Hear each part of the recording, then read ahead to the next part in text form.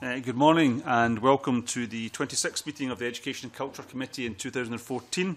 Can I remind all those present, if they would please switch off their electronic devices, particularly mobile phones, because they do interfere with the broadcasting system.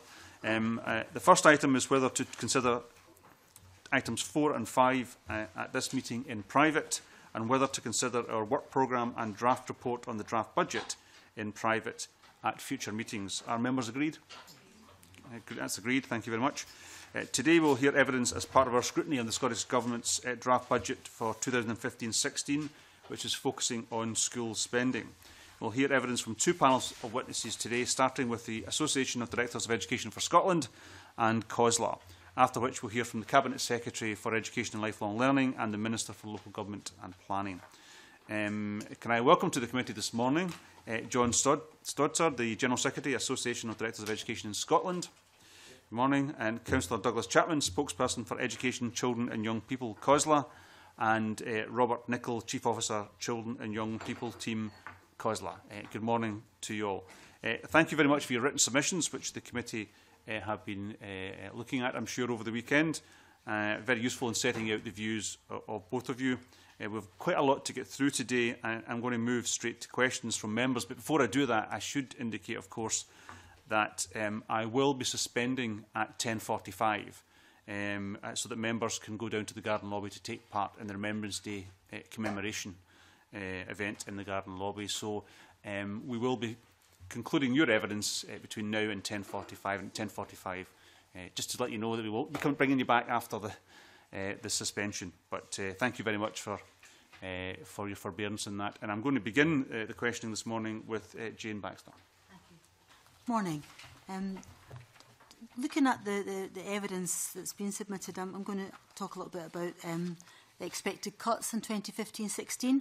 And COSLA submission acknowledged that there are internal and external pressures on education budgets, and ADAS said that there are no easy reductions that can be made and that all of the efficiency or easy reductions have already been taken. So with that in mind, do ADAS or COSLA have a picture of the developing situation for education budgets in local authorities in 2015-16? Yes, the association works on the basis of networks. So all of our members are part of our network, and the networks cover our business. One of the networks is dedicated to resources. So on a confidential basis, we meet regularly. So we hear from directors and from colleagues. We're not just directors, we have other tiers of the kinds of things that are being actively contemplated for the draft budget. So I can give you examples of the areas that are being looked at. So it starts with admin and management in the centre, those services that support schools, business services, for example, that help them with their budgets and their clerical and admin. Curriculum development, staff improvement, that whole area of the quality improvement end of the business. So reductions in the number of officers doing this, and this is a continuing trend, it's not a new thing. Less cover for schools. Sometimes the actual staffing arrangements will become less generous in terms of their flexibility and their ability to cover. Management structures in secondary schools and in primary schools perhaps being reduced. Transport, cleaning, catering, maintenance, classroom assistants, auxiliaries, pupil support, devolved budgets. There isn't a single budget in the education service that is not being considered somewhere for a potential reduction. And that's an interesting phenomenon, because what you're getting is a little bit from everything. Whereas I think our view is that it may be time to take a step back and look at the whole system across Scotland with partners to see whether there are maybe single big decisions rather than many, many, many small ones, which in our view have the effect of making the system more disparate and more difficult to actually see the effects of the reductions. Douglas? Yeah, I mean, I think a lot of what John said is probably some of the difficult decisions that councils will have to make, and that is across not just through education, but there's a a sense that there's pressures on other budgets as well. So that has a knock-on effect. But I mean, the very fact that education makes up such a large percentage of the local authority spend, and most of that is already taken up by teachers' wages, terms and conditions and so on, and added to that, you've also got the obvious pressure of maintaining a large school estate across the length and breadth of Scotland. So, you know, these are some of the difficulties I think that councils face. I think you're right in your preamble and your question. There will not be any easy answers to this, but it's how we maybe start to look at how, you know, this education service is delivered across each local authority, and at the end of the day, each local authority needs to come to its own conclusions about what these savings look like.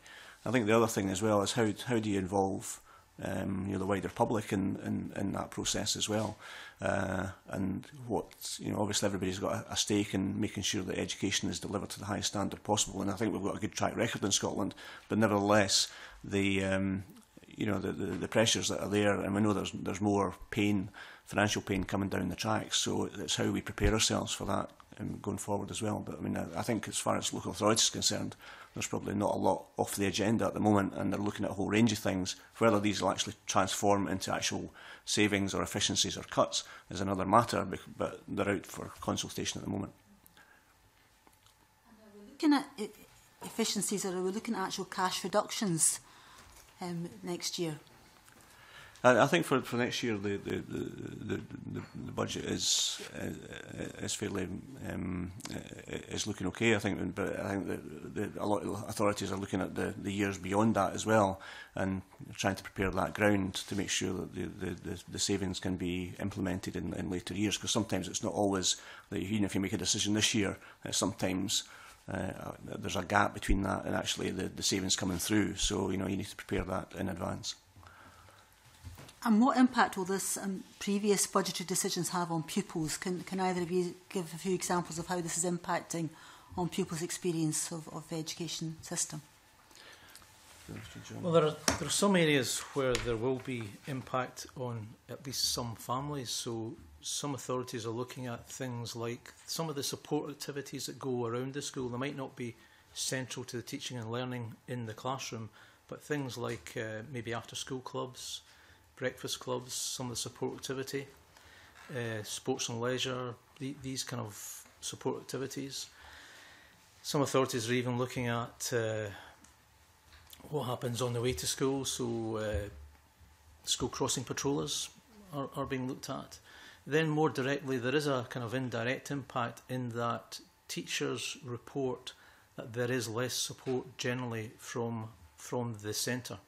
So if they're doing improvement activities, and some of the improvement activities relate to individual pupils or groups of pupils, there is just less time to do that. So for example, I had a very good example in a school where they had an improvement project, part of which was individual counselling for certain pupils, and it was to do with their work. It was setting individuals down, giving them targets, and it was taking maybe 15 minutes per day, and in the first year they had very significant results, and it was focusing on literacy and numeracy. But because of both reductions in budgets and cover, and also because of the lack of supply teachers that were able to get in, the management time in the school had been significantly reduced. The teachers, the deputy head and head teacher were now all class committed, so that is kind of in abeyance for a year. So although we're not able to say, well, this goes directly into the heart of what teachers do, it does affect their working time, it does affect management time. They feel under more pressure because there's less support, and that reduces their capacity in terms of multi-agency working and making the changes that everybody's committed to, which is trying to reduce the significant gap between the people who succeed in the system and those who traditionally have not succeeded in the system. So it does, in our view, have an impact. It's easy to think that there's backroom and there's front line, but in an education service, these things are very much integrated. So teacher numbers relates to all sorts of other things, people support and other types of staff in the school working in the school. Douglas? Yeah, I mean, just on the comment you made about pupils, and I think some of the evidence you've taken to date maybe looks at other groups other than pupils, and I think the great strength of local authorities is that local councillors make decisions on the budgets, and they make them in with the main thing in mind, that how do we actually protect the services that are there locally, how do we actually support pupils as best we can given some of the budget cuts that are facing us. And I think that's one of the issues we should keep our minds on, and we do locally within councils. I think that how do we provide that service for the people and try and support them even against some difficult decisions that need to be made. And again, I'll take some of the points that John's made as well. These are some of the examples that the impact of these decisions, but you try and mitigate these as best you can, try and work smarter within the council. For example, we heard yesterday about 3 councils working together to deliver language training, Perth, Ross, Dundee and Angus. So there's different ways of doing or providing the same level of service. It's just that you need to think differently about how that service is delivered sometimes to get the savings or squeeze the savings out of the system. And so at the end of the day, the people should be none the wiser that there's cuts in a way, but that's quite a difficult trick to pull off. Thank you. Thanks, Convener. Thank you. Just before I bring in Neil, can I just clarify, because it's a question that Jane Baxter just asked there about the evidence from ADIS, which in the very first line says education services were required to make significant further savings over the coming years of the order of several % of current spend. I just want to clarify what you mean by that. Do you mean effectively that inflation will have that effect? Is that what you mean by the several %, or do you mean actually less cash? Is it a real terms problem or a cash? When it comes down to the education service, the inflationary issues are all built in. So within the council, you're told you have a target to reach, and that will include any inflationary pressures. So it could this year be in the information we have, which is sketchy and not entirely reliable at the moment until these things are finalised. So you're looking at between 2% was the smallest one I saw, and maybe up towards 6% in a single year. So in a sense, as a director, that's what you're presented with, right? We're looking for you, John, if I am the director in the case, for something like a 6% reduction, and you then have to produce papers, scenarios, ideas of where you might find that, and that starts the kind of corporate process of how you reach the final decision. So the inflationary element will be built into that. Can I clarify whether or not that's part of that is the 3% efficiency savings that local authorities are required to make? Yes. But those are kept, obviously, by local authorities. Well, Douglas might be in a better position. I'm giving you it from the point of view of the education authority side and what you have to deal with. You have to deal with that kind of percentage reduction. I guess all those efficiencies and inflationary will all be built in by the time directors get their target for savings. Well, I'll come to Douglas or Robert. I can try and help. Obviously, a council has to budget in the round, and there'll be pressures right across the local authority. I mean, we've highlighted in our submission that because education is such a large part of what a local authority spends, it has ripple effects across the authority and vice versa. So, it will have impact on other services not related to education, and something like older people's care will have implications for education spend. So clearly, when an authority is trying to budget right across the thing, it will have an idea of the savings it wants to make right across the authority, and some of that will have to be passed to the education service in the way that's been described by John. But the council will try and budget for the whole of its budget. It's legally required to set a balanced budget, and will then factor in the efficiency savings that it has to make to allow that to happen. Yeah, I'm just trying to clarify whether or not there will be. Excuse me if you're answering the question, but I'm still not clear if there will be. If your expectation is that there will be cuts in the amount of cash that education gets, or it will just be based on a standstill cash budget, therefore it's the inflation we're talking about. And the reason I'm asking, just so we're absolutely clear, is that the draft budget is a standstill budget in cash terms. Yeah. Maybe if I can work down from that then, and others can chip in if need be. You're right in the sense of that it is a standstill budget for 15-16.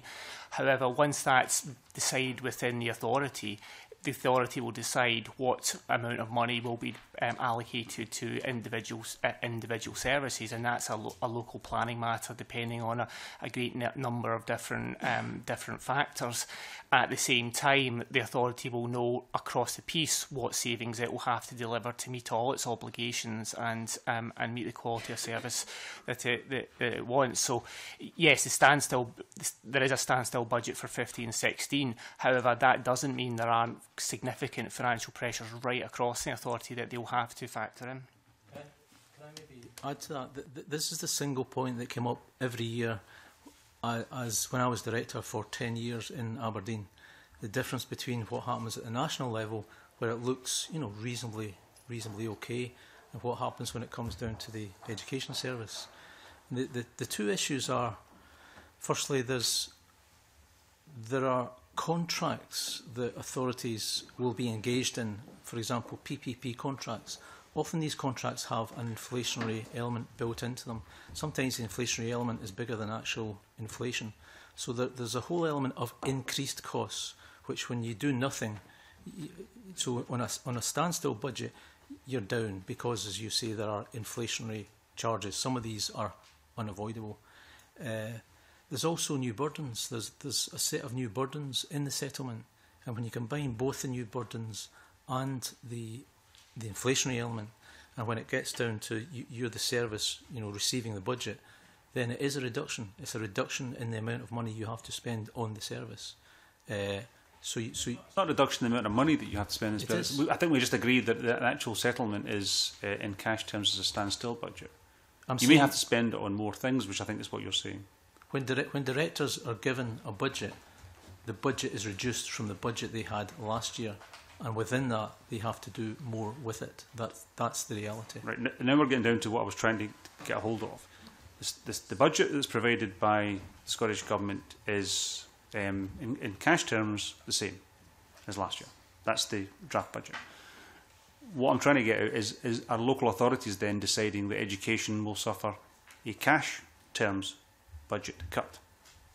I think what Robert's explained is that all services are experiencing reductions. I think maybe to be helpful, in years gone past, I think a lot of local authorities have tried to protect education because they valued that as a key service. And I think what John and Robert are saying is that we're now at a stage where it's very difficult to actually offer that level of protection as much as we would want to do. Because there are other demographic pressures, demographic pressures, for instance, people growing older and needing more care and so on. So there's other pressures from other parts of the services we deliver that are making protecting that education budget much more difficult. And I think that's some of the issues behind it as well. Do you, Neil? Obviously, there are the pressures on budgets, and even if there's a standstill in cash terms, that means there's real terms cuts when factored in inflation. Obviously, we'll talk about various different impacts on the education budget, but I just wanted to ask firstly about teacher numbers. Understand COSLA, Scottish Government and unions are in discussion about teacher numbers. Can I ask what is the likely impact on teacher numbers from the budget this year, and what would be the impact of a decrease in teacher numbers on the education system, and what would be the impact of an increase in teacher numbers on the education system? Go first, yeah. I think first of all the agreement we have with Scottish Government is that we said we'd maintain a level of teacher numbers at the moment that would ensure that the ratio teachers to pupils remained roughly the same. one of the things about having an agreement around teacher numbers being that we have had a stable workforce over a period of time. However, I suppose in terms of moving forward, it's always been the view of COSLA that we start to measure things not just in terms of what we're putting into the system, but what are the outputs, what are the results of the activities that happen in schools, and that's roughly where we're trying to take the debate at the moment. So we're trying to move away from what are probably fairly crude input measures into looking more at what the outcomes might be. In terms of teacher numbers, if there was a reduction, then probably John's probably in a better position, given his experience, to give you some background on that. But obviously, the impact would be that you're looking at maybe larger classes across some subjects, and whether there's a direct link between a fall in teacher numbers and maintaining the level of attainment that you would want to see, or an improvement in attainment, then I think probably the jury's out on that one. But nevertheless, it would have an impact in terms of teachers' workload, I'm sure. Yeah, there would be two effects of reduced teacher numbers. One would be larger classes in primary. Because there's so many primary schools, it might be one or two pupils that we're talking about across, on average, across the piece. In secondaries, it would probably mean reduced subject choice when it comes to S3 and past the broad general education. Those are the two effects that I've practically managed, both in reductions and in increased terms. That's what happens when you reduce the teacher number in an authority. Follow-up question to that is do local authorities have enough resources to maintain teacher numbers at current levels? Well, they are committed to it. It's a political question. They are committed to it in terms of the agreement through COSLA, so it is a political issue. They will maintain them insofar as they are able. I mean, the survey is conducted every, I think it's September, and I think we're due to be more or less on track for when the results are announced in December. So we're hoping to make sure that the current agreement is as agreed to is delivered. There's two elements to this. One is this year, which we have an outstanding agreement with government, and we'll know in December whether we've achieved that or not. The second part is what happens in future years, and that's the work that we've highlighted in the submission that has just begun. But I think on your question about impacts on reductions or increases, I suppose it has to be thought of in the previous conversation as to how you budget on the rounds. So if you reduce one thing, that gives you more money to spend elsewhere. So as John was saying, there are a range of things wider than just teacher employment that have a bearing on education. So clearly there is a knock-on impact there as well. So there's an agreement for this year, yes. 2014-15, but for the year, obviously we're looking at the draft budget for 2015-16. There is not an agreement as yet for teacher numbers. Not as yet, no. We've got some work to carry out first. Okay, that just to be clear, that was good. In terms of, did you hear the concerns of the EIS last week when they were talking about there was a real possibility that children could regularly be sent home because of a lack of teaching supply? Is that something that is of concern to ADS or COSLA? In terms of teaching supply? A lack of teaching supply resulting in the real possibility of children being sent home from school because of a lack of teachers? I mean, if we're talking about actual supply teachers, I don't know if that's what your questions is aimed at. But if there's no teachers to teach the kids, obviously, if there's a lack of supply to cover any absences, that would obviously result in that scenario. Well, we're nowhere near that position at the moment. We've got an agreement for this year. We're working on an agreement for next year. So there's no indication that would be the case. But we're taking some time out, I think over the next 4 or 5 months, to actually work out with the Scottish Government what that agreement might look like. And from our point of view, we want it to look more like what the outcomes for pupils are and how we measure that, rather than over attainment and achievement. So, how does that look in terms of the overall settlement? Can it be linked to the settlement? These are all the questions that we are discussing at the moment, and Robert and other officers are representing COSLA in that, and we're hoping to come to an agreement before the end of this financial year. So at the moment we are where we are in terms of teacher numbers, and there's no change to that at the moment.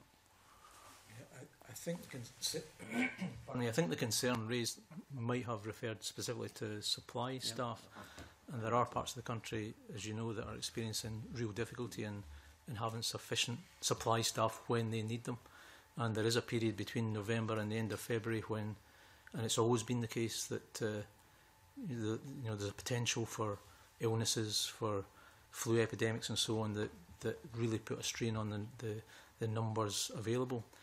But it's a very difficult balancing act to pull off, to produce enough teachers to fill all the vacancies, but also have just enough slack to have on the relief register without creating an issue of teacher unemployment. And the Scottish Government have managed to pull off that balancing act for a number of years, and it involves an extremely sophisticated, complex teacher planning model which predicts and tries to model all of the factors involved in the supply end of the chain, but what it can't really do is predict people's behaviour in terms of the family decisions they make to move or not to move across Scotland, or indeed councils' behaviour when it comes to this kind of situation and budget decisions. So there are areas that are experiencing difficulties. The government have taken action to ensure that the supply end is turned up a bit now, even beyond what they might predict or expect. So I think it will be a temporary arrangement. In terms of sending classes home, then teachers obviously use their discretion and try to avoid that where possible. So they would go beyond what they're kind of obliged to do in order to avoid that happening. But I'm sure there might well be situations come February, if there's a flu epidemic, when head teachers are having to consider what the position is if they don't have enough staff, or if there's a very heavy snowfall, which is quite common in the northeast where I'm from. Just on the question of supply as well, as part of the pay agreement we had agreed to last summer with the EIS and other trade unions, part of that deal was that we would look specifically at the issues around supply, because we knew that there were some pinch points in the system, either subject-based or geographically based. And we set up a working party at that time, and that is due to report towards the end of the year, early next year, on some of the actions that local authorities will take, either jointly or in conjunction with trade unions, to make sure that we actually have a more seamless system, and people who actually want to be involved in supply can maybe find a wider range of work across maybe a few local authorities instead of just focusing on the one. I think maybe I know there's some maybe West of Scotland members here whose constituencies are fairly close in terms of the council boundaries. So, I think there's been a difficulty before in terms of people moving from being supplying one local authority and moving across the boundary to somewhere else. So it's how we actually make that system a bit more joined up, so that we can take advantage of all the teachers who want to be on a supply list, to make sure that we use the resources we do have to best effect. And hopefully the recommendations from that working party I'll be with you quite soon. We've obviously had concerns about the impact on teacher numbers from the cuts, but ADS have already mentioned other areas that have been looked at in terms of looking for efficiency savings, extracurricular activities like sports clubs and things like that. Last week we had concerns from parents' organisations about the hidden costs related to the curriculum and the education experience, whether it be extra charges for music tuition or school trips, or the need to fundraise more in schools.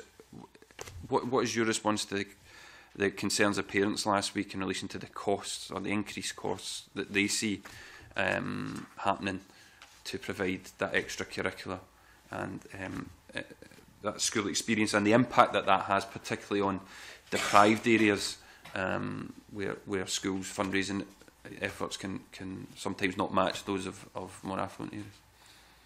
Yeah, certainly if we deal with music services, there are certainly some authorities, again, considering increasing charges on music services, music tuition. The research, of course, is mixed about whether this has a negative or a positive impact, because some of the highest charging authorities actually have the highest uptake. So there's not a direct relationship, ironically, between charging and uptake. And most authorities have some kind of remission scheme or support scheme for families that can't afford it and who have maybe 2 children doing it, and so on. So that's a specific issue, but it's a good example of where authorities begin to look for savings. They look at the core and the statutory on the one hand, and then on the other side of the page they look at all the issues that they're not legally obliged to do, which are discretionary services, and things like your after-school clubs or your study support or music would fall into that category. So naturally, if 2/3 of the budget is protected and you're looking for a 6% saving, then you're looking at 18% in the remaining third. So all these things come sharply into focus. The question was, how does it impact on parents? I actually think it would be a mistake to say or to believe that parents have suddenly been asked for money, because they've always contributed to the education system, certainly in terms of school trips, small amounts for maybe materials for home economics, CDT and so on. They've always maybe had a special fund. The school fund might look at whiteboards or some new piece of equipment. I'd accept that they do. They have made contributions. I think they were saying there was an increased burden.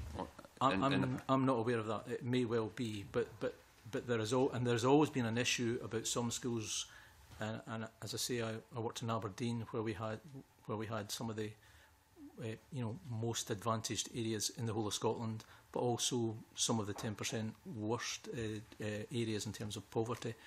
There's always been an issue that some schools can raise money, and certainly in Aberdeen there were special schools attached to hospitals that could raise significant amounts of money.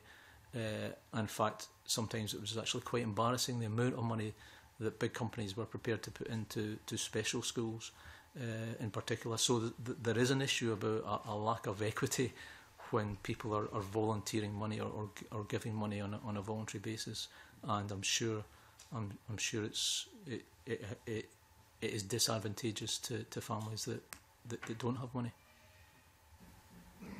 Do you have anything to add, Douglas, at this point? I think we all appreciate that a lot of families and family budgets are under excessive pressure at the moment as well. So it's not just local authorities and government, but I think again, because we've got democratic oversight of the services and some of the savings we've got to make, I think councillors really think very, very carefully about how any cut might impact on a family. And I think, again, as John said, in terms of music, for example, if children are on free school meals, then there's usually something within the local authority policy that says that children who access music services and are on free school meals would actually pay next to nothing or nothing at all for music instruction.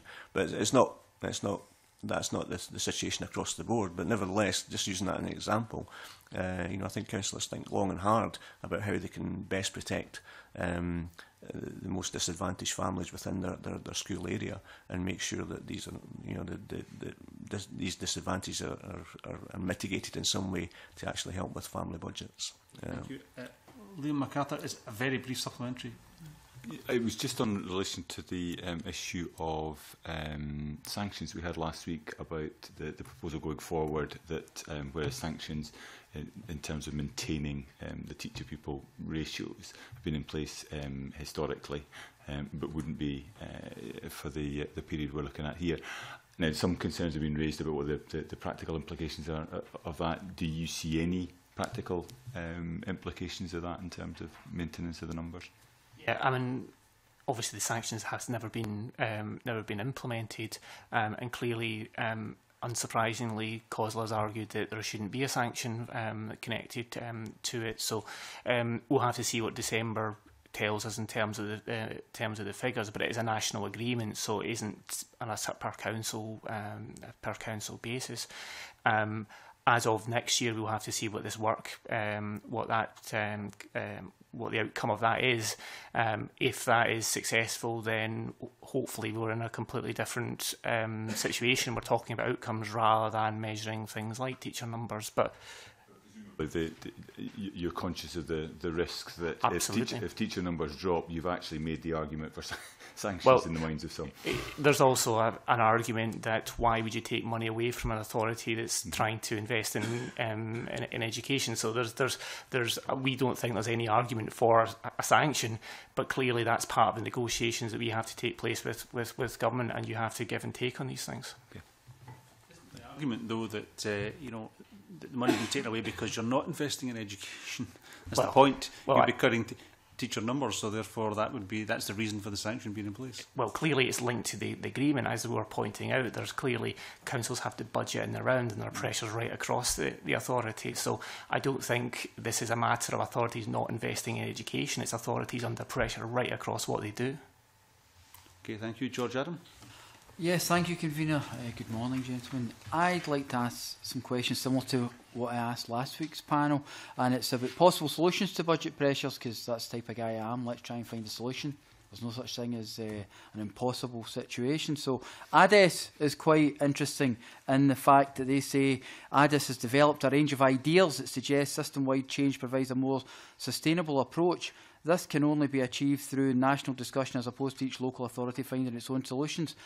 Could you expand on ADES's range of ideas? Yeah.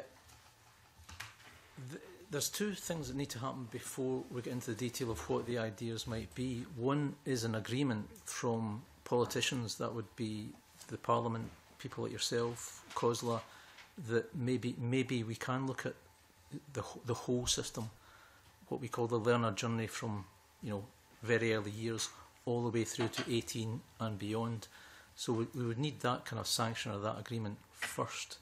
We would then need the discussions about specific ideas and what these might mean.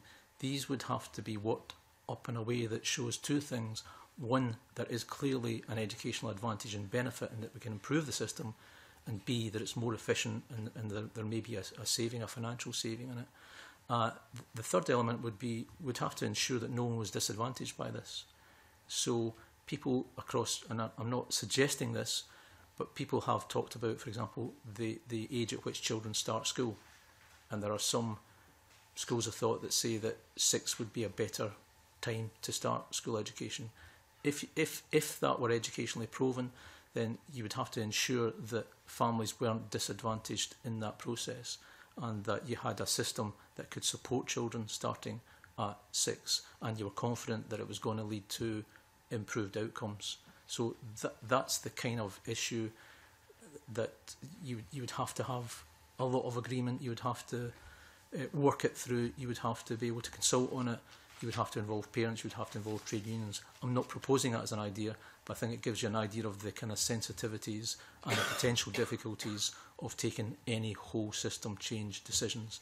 In our view, we don't really have a mechanism in Scotland for having that kind of decision, that kind of debate. So it's these kind of whole system issues I think we need to begin to look at. Our view is based on the fact that currently, because of the kind of decisions that are being taken, we're moving into a more diverse kind of situation, whereas what we're trying to do is actually improve equity and fairness, and it's becoming increasingly difficult to see what the situation is like. It's linked also to issues like performance and performance frameworks and so on.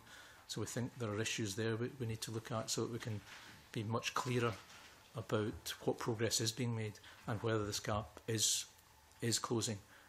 So maybe more data, more intelligence. So there's a whole set of issues that, and this is just a professional view, that we need to talk about in terms of the whole system as opposed to individual cuts. Because this year, looks difficult. Further years are going to be even more difficult. You also mentioned in your submission that some functions are best delivered locally, some on a more regional basis, similar to what you're saying there, at council level, or some across some council partnerships. Now, I bring that up because shared services has been the mantra since I was a councillor, and during my time there was various starts and things stopped again, you know. Some of the parents from the groups last week, Scottish Parent Council Forum, Eileen Pryor said, as you've said in our submission, the time has come to have a radical rethink, to step back and ask, is local authority delivery the best way forward for education? And like you, I'm not saying that's the way forward, but is this a conversation we should be discussing, how we deliver education? I want to make it clear, we're specifically not saying that the political structures should change or the governance structures should change. So we're talking about operating within the current governance and political structures, and we're saying that there are areas of education that could be delivered in a different way, in a joint way. So if I give you, again, specific examples, and again, I'm not advocating this, but we looked into literacy for the government, and there were 3 literacy schemes. They were based on a hub model. You had lead authorities. Fife, Councillor Chapman's own authority, was one of them. Western Bartonshire was another lead authority. North Lanarkshire was one, and Edinburgh was one. And they were able to see significant benefits in working across those authorities, particularly for psychologist teams. Now, currently in Scotland, on the Curry report, every authority requires a principal psychologist and at least 1 deputy. In some cases, you've got 3 or 4 deputy psychologists. We found that operating across a number of authorities, there were real benefits for those psychologists, because very small teams were getting access to different kinds of expertise, and it was a better way of operating. Again, I'm not suggesting that we do that, but it illustrates how there are issues where you can operate in a different way. A few years ago, local authorities looked at procurement, and instead of doing it all individually, they worked with the Scottish Government to have a national procurement system. There may be issues like that within education where it could be done, and I'm not suggesting a centralised national body. I'm not suggesting taking education out of education authorities. I just think it's time that local government, national government and the interested parties, including parents and unions, might be able to look at the allocation of functions in a different way, which might provide efficiencies.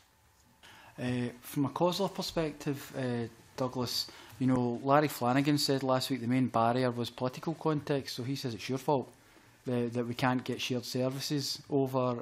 And as a former councillor, I take some of the blame as well. You know, so how can't we manage to get shared services to actually to work? Because there's never seems to have been anywhere where things are. Some of the examples you've used, John, are good examples, but there's other places I know for a fact in Clyde Valley it fell to pieces. So why aren't we doing this? It's not rocket science. Yeah, well, I wouldn't want to comment on Mr. Flanagan's some of his comments. However, what I was hoping to be able to say, and sort of build on what John was saying, there's a lot of big things going on in Scottish education just now, and right from early years, curriculum for excellence is still developing, and that's a good thing. We've got the Wood Commission, which is looking at what are the outcomes for young people as they progress through their education, and there's big activity going on in terms of attainment, trying to close the gap, and literacy as well. So these are all the sort of big things that are happening. It's how, as a local authority, you can actually make that work better, and how we can use all the talents of our teaching workforce to make sure that we get better outcomes. And it may not be in some circumstances that the shared service is between authority and authority. It could be that in terms of a high school cluster, for example, you could actually maybe get some efficiencies within that cluster where the outcomes for the children across right from early years right through curriculum for excellence, which goes right from 3 to 18, and into the Wood Commission and the recommendations they've got there. What are the kind of efficiencies that can be built into the system there? I know that a lot of people have talked about in terms of, for example, subject choice.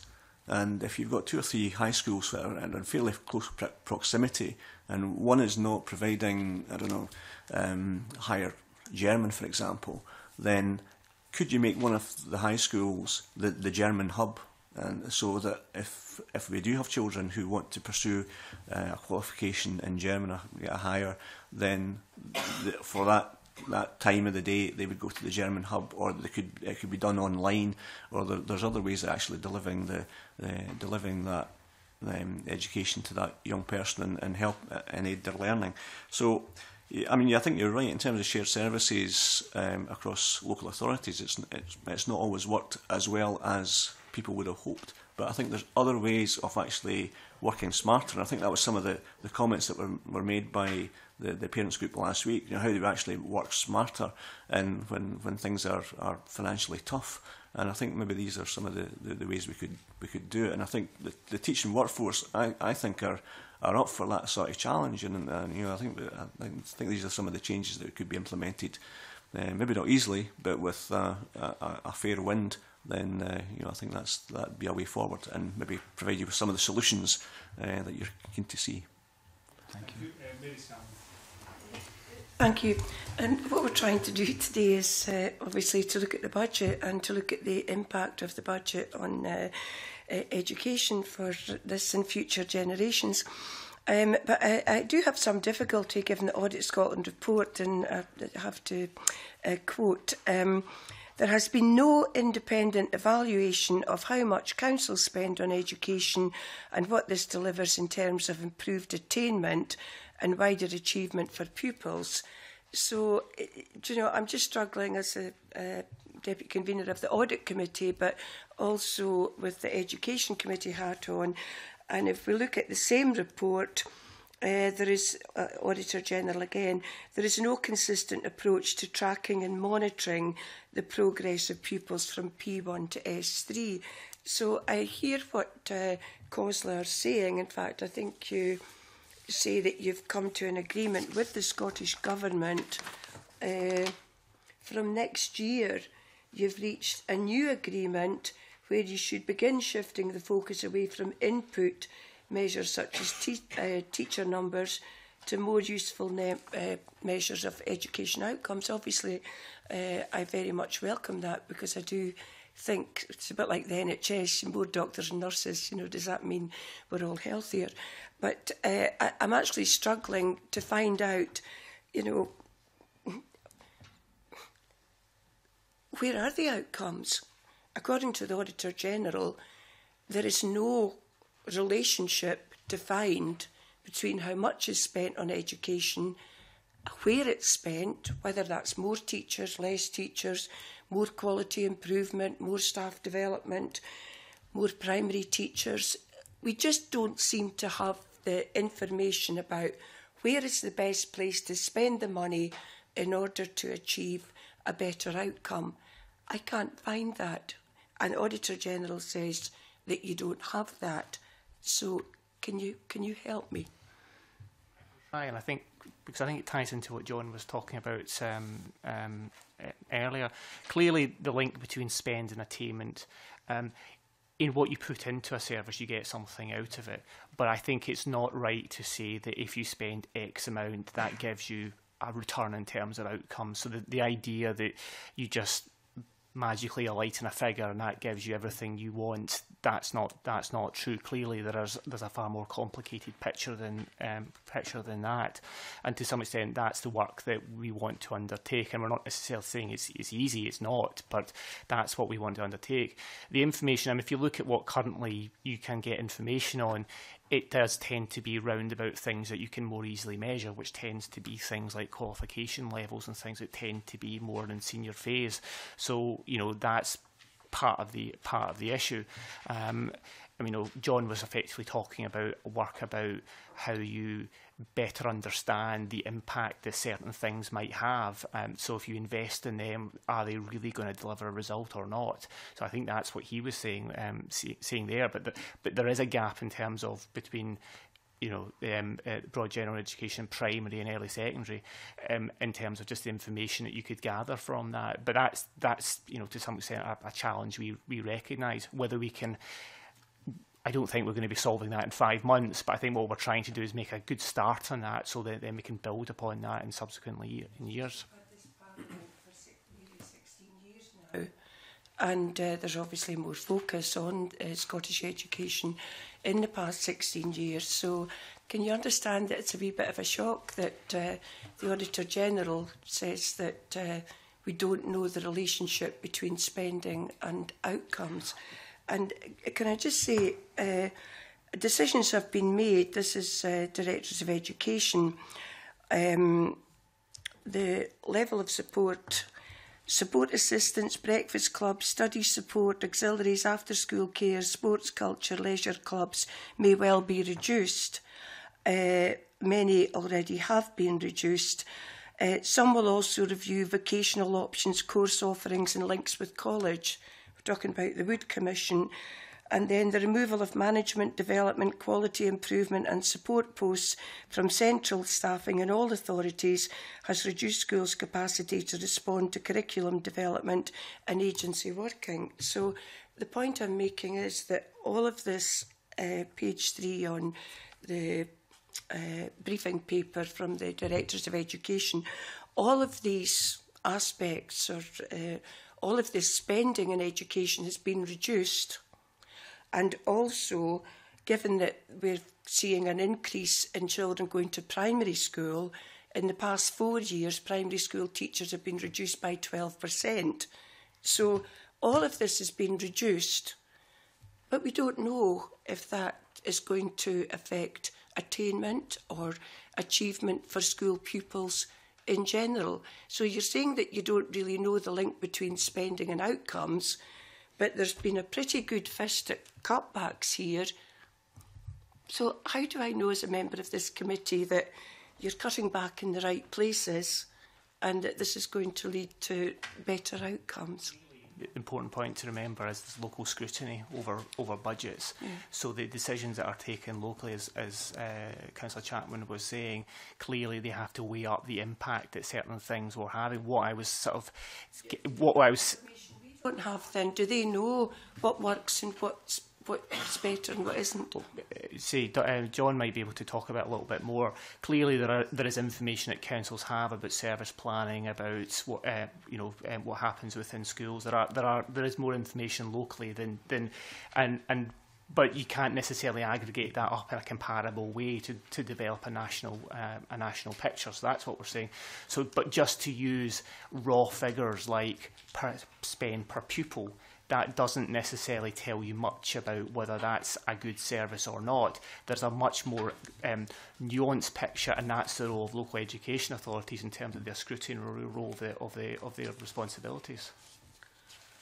Yeah, I think I would back that up as well. I think that locally, there's a lot of information that goes to councillors in terms of educational performance in individual schools that you'll no doubt be aware of as well. But and certainly from our local authority in Fife, we do interview our local head teachers and have them in to be scrutinised on their individual school performance.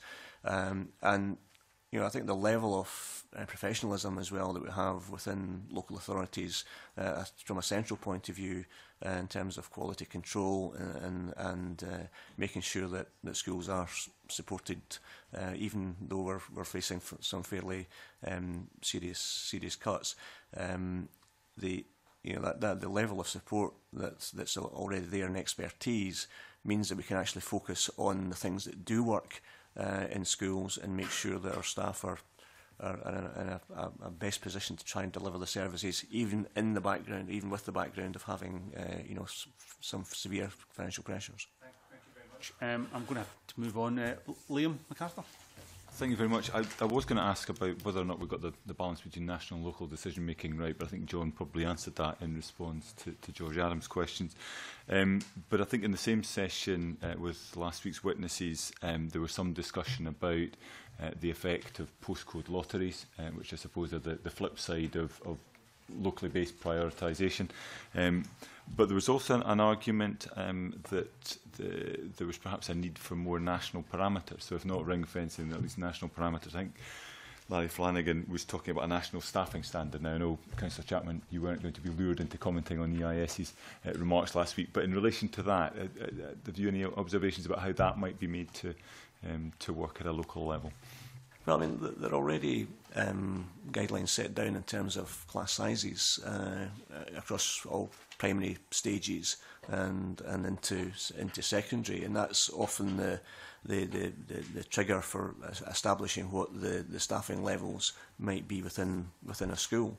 You know, I think we maybe need to hear more detail about what's in Larry's head, but I mean, you know, as far as we're concerned, you know, I think we're content with the current system, and whether there's the relationship, there needs to be a change in the relationship. You know, I think that's something that we need to discuss with the Scottish Government.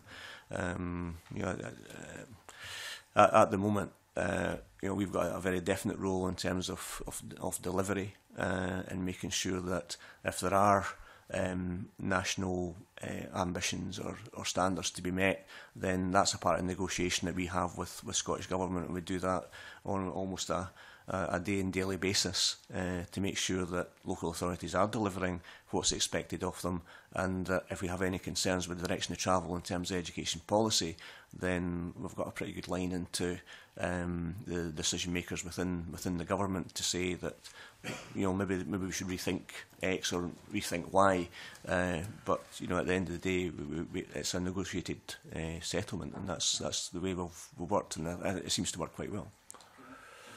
Back to a point you made earlier about the example you used was in relation to supply teachers and drawing on that pool across local authority boundaries, which on the face of it seems to make sense. It's difficult for your constituency. Well, indeed. The ordinary being the exception to the rule is not something I'm unfamiliar with in the committee. I suppose in compensation for something that may draw supply teachers across a wider area, is there scope for looking at arrangements that would allow the duration of that supply to be over a longer period and provide them a degree more certainty and continuity, both for the staff but also for the pupils as well? Is that a quid pro quo you would see being kind of necessary as part of that arrangement? Yeah, I want to bring another member in before we have to close. That's fine. Yeah, and I think again that I mean, a lot of people who are involved in teachers who are involved in supply maybe don't do it as see it as a full-time career. You know, they do it because maybe got to fit round either caring for children or caring for elderly relatives and so on. So it's not always as easy as, you know, you would suggest. But a day there is fine, maybe what they're looking for. But if a day here and a day there is spread over a larger area, you can see how that may pose problems. But I mean, I think going back to the previous point, I think we are working on a range of recommendations. So obviously we need to take that into account when we're coming to conclusions on that. But I'll certainly take that back to our next meeting as well. Very much. And very briefly, Claire Adamson. Thank you, Convener. Good morning. I'd like to ask something that has been touched on in the evidence about the National Performance Framework. And is there any evidence to demonstrate that National Performance Framework has helped improve outcomes at the moment? And how does it inform the spending allocations of both the government and local authorities? Can I say that the National Performance Framework, I think, has certainly encouraged authorities to look much more in a much more focused way at what you're actually producing as a result of the investment in education. I have to respond to some of the points that Mary Scanlon raised, because the auditor's report did say that there has been improvement over 10 years, and part of that is because people are focusing on what makes a difference. There's obviously a lot of research on what makes a difference in education, and the government actually produced some documentation for authorities in terms of these are the basic things that improve education systems. So that's what authorities improve on. Half of the recommendations in the auditor's report are about better benchmarking, better performance information, and that's at the operational level. Although the report says there's no consistent framework, individual authorities have a consistent framework. What it's saying is that there's no agreed, shared across Scotland. And I think it's very important to distinguish between high-level outcomes at the top end, where you as politicians want to know things are improving and the investment in education is having success, and the detailed operational day-to-day progress tracking of teachers, and that's where they become nervous if their individual kind of tracking becomes part of a kind of a public accountability issue. Their accountability is directly to parents. If parents want to find out how their bairn's doing, they go to the school, they speak to the teacher. That is proper accountability, as long as that's benchmarked and checked and so on. So somehow we have to work out a system that meets all of these requirements of parents, the sensitivities of teachers, the high-level performance measures that you will require as a parliament. Please join me in 10 minutes' time in the garden lobby, where all building users will be invited to observe 2 minutes silence of remembrance for all those who have suffered and died in the service of their country and all those who mourn them. There will be a further announcement to indicate the start of the period of silence. That's why I was trying to hurry up there.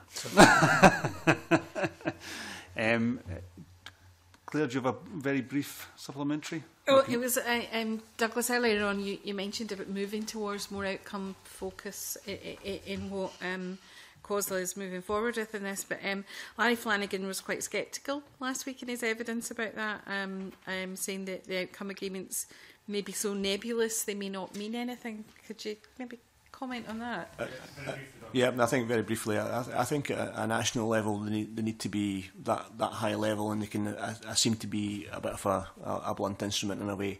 I think the real value, I think, is looking below that, and some of the work the local authorities carry out and head teachers carry out with their staff in schools. I think that's where our focus is, and where the focus should be in terms of that relationship between the pupil, the parent and the school, to make sure that we're actually delivering the kind of outcomes that we need to grow and develop our economy. And that's really what it's all about as well. How do we make our economy stronger by having a well-educated workforce, or children leaving school to become part of that workforce.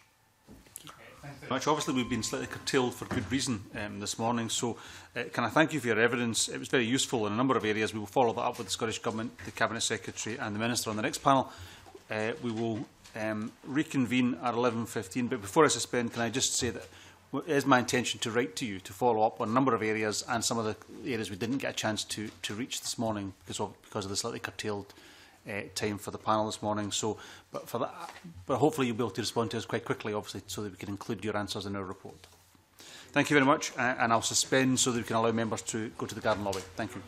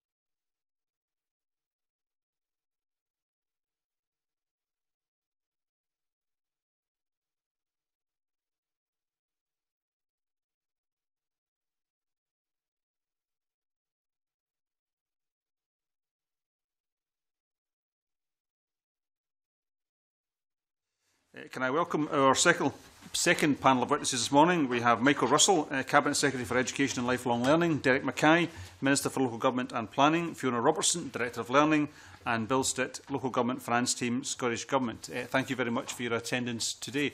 I understand both the Minister and the Cabinet Secretary would like to provide short opening statements. Is that correct? Yeah. Okay, thank you very much. Cabinet Secretary, are you going to begin? Thank you, Convener. And in a moment, Derek Mackay will set out the broader context of the budget. But first, I'm going to speak about the progress we are making and some of the decisions that we now face if we're to meet our ambitions for Scottish education. Since 2007, we've seen constant improvement in our education system, supported by appropriate change. When this government first came to power, Curriculum for Excellence was running aground, standards were slipping, our PISA scores were drifting, and a high proportion of our school buildings were in poor condition. We've turned this around. CFE has now been rolled out as a way we do education and is producing ever better outcomes. We've record exam results and a record high number of school leavers in positive destinations. We've halted our decline in the PISA tables, we've reinforced our international standing in education, and we've more new or refurbished schools. 463 school building projects have been completed since this government came to power, 135 more than the preceding administration. And there's other progress too, Convener, on early years, on free school meals, on attainment, on vocational education. So across all the main measures, across the whole area of education, what exists now is better than what existed in 2007. That's the reality. But we cannot rest on our laurels. Indeed, we shouldn't. We should do more. We should work across the political divide with the unions, with parents, with pupils, with local authorities. That's how we achieve the best results for Scotland. I made that case to this committee, Convener, in April. I make it again now. Of course, with the powers of independence, the powers of a normal state, we could have used tax, welfare and labour market regulation to bear down on the real enemy of educational progress, which is poverty. In the event, Scotland didn't vote yes. But there are consequences to that decision for this and for future budgets. We have now to find a way of getting better results with the money that we have. And the first thing we should do, Convener, is to be true to the tradition of Scottish education whilst always seeking to improve outcomes.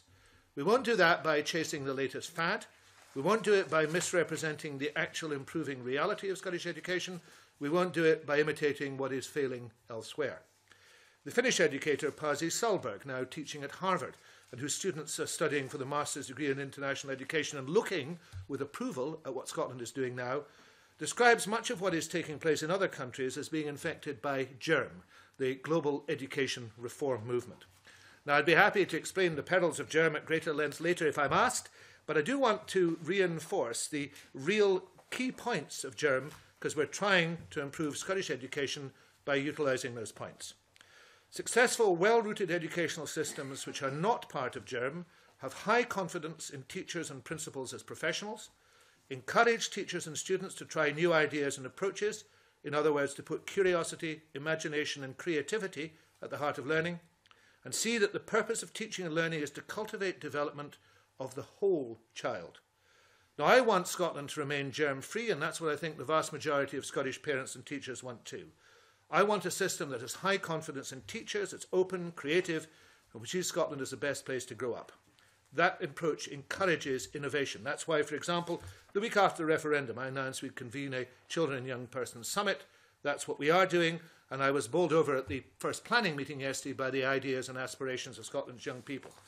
Instead of being fixated with structures, our approach is focused on improving and closing the attainment gap, as well as creating greater equity. It's an outcome-based approach with local authorities, and that's the best guarantor of educational stability and progress.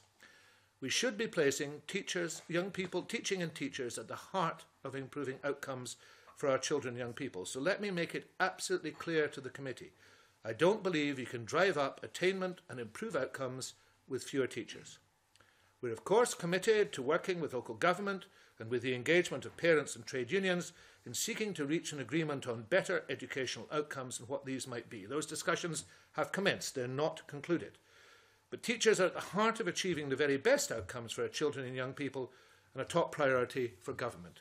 So, Convener, the progress we are making in Scottish education, the hard work we put into Curriculum for Excellence, the inspiration we're drawing from the improvement partnerships, the emphasis we want to place on developing Scotland's young workforce, all those things now need to be taken forward in a time of ever greater financial insecurity. The time is, of course, right for a detailed reflection by all the players in Scottish education about what should come next and how Scotland can continue to improve. We must press on with the progress we've made, but we will do that by building on the strong Scottish approach to innovation, as well as our proud history as the oldest system of compulsory schooling in the world. I'm very open to discussions, Fiona, about how we do that, and I look forward to that discussion. Thank you. Mackay.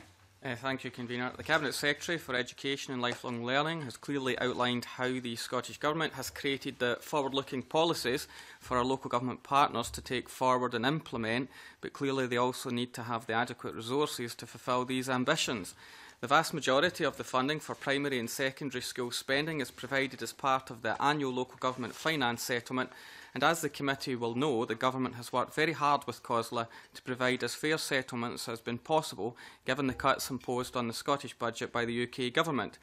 Given that the Scottish budget is roughly divided into three, with health and local government sharing around 2/3, and everything else having to be funded from the remaining third, and the health budget having received a real terms increase in each and every year as set out in our manifesto, this meant some very difficult decisions have had to be taken to maintain the local government budget.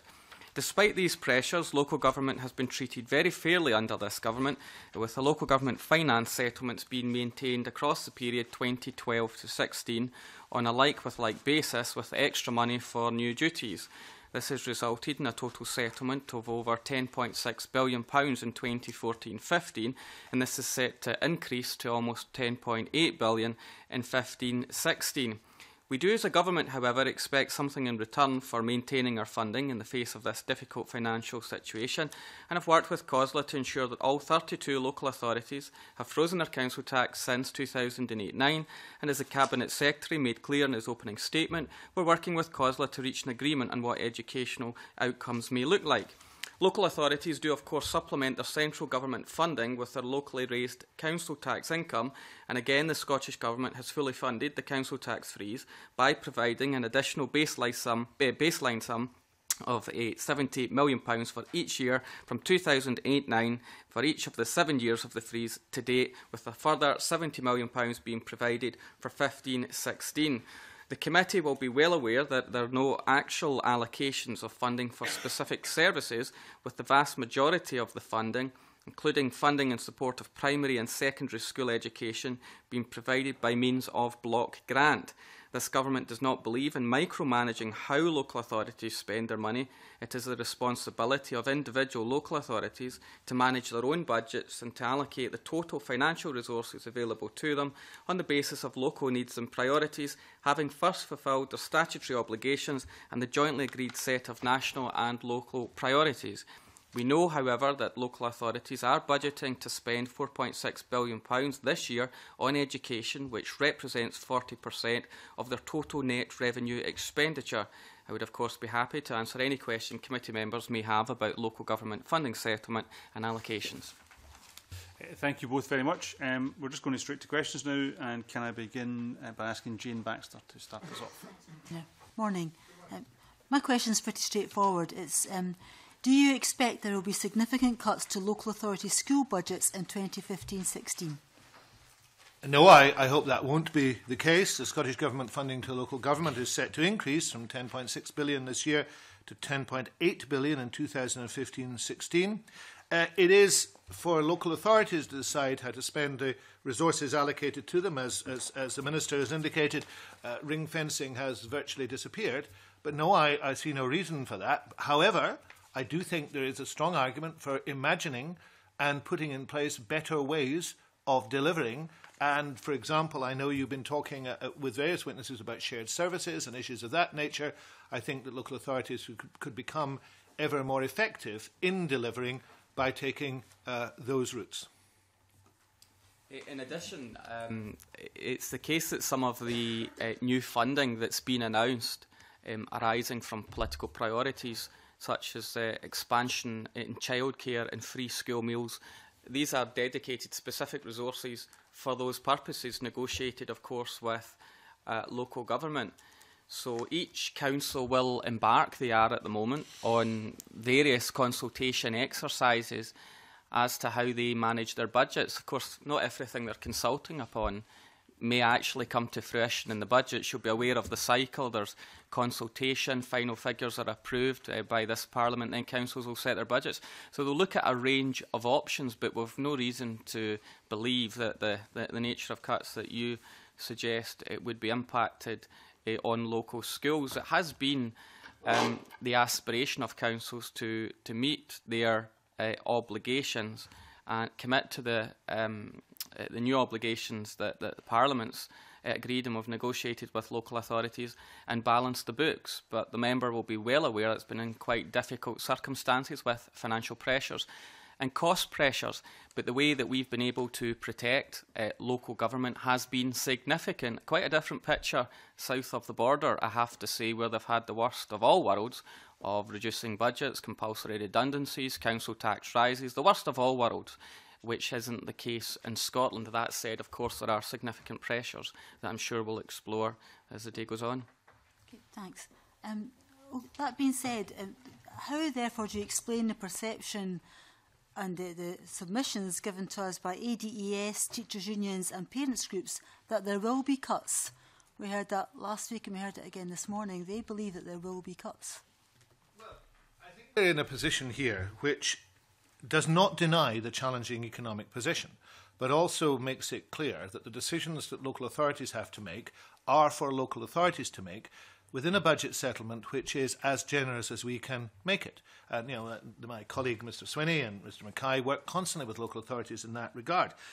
Nobody could deny, of course, the pressure from Westminster on Scottish Government budgets and the austerity measures that we have had and allegedly are still to come. If you read today's press, you will see that the Treasury has apparently been asked for £30 billion worth of further cuts. We're not immune from that, of course. But I do think the approach that we have taken, which is very deliberate, first of all, to remove at the request of the local authorities, ring fencing to the massively greater part, to allow local authorities to make their own decisions, to ensure that the priorities, the educational priorities, are clear, but allow them, which is the Scottish model, allow them to interpret how they deliver those educational priorities in their own way, has been the right way forward.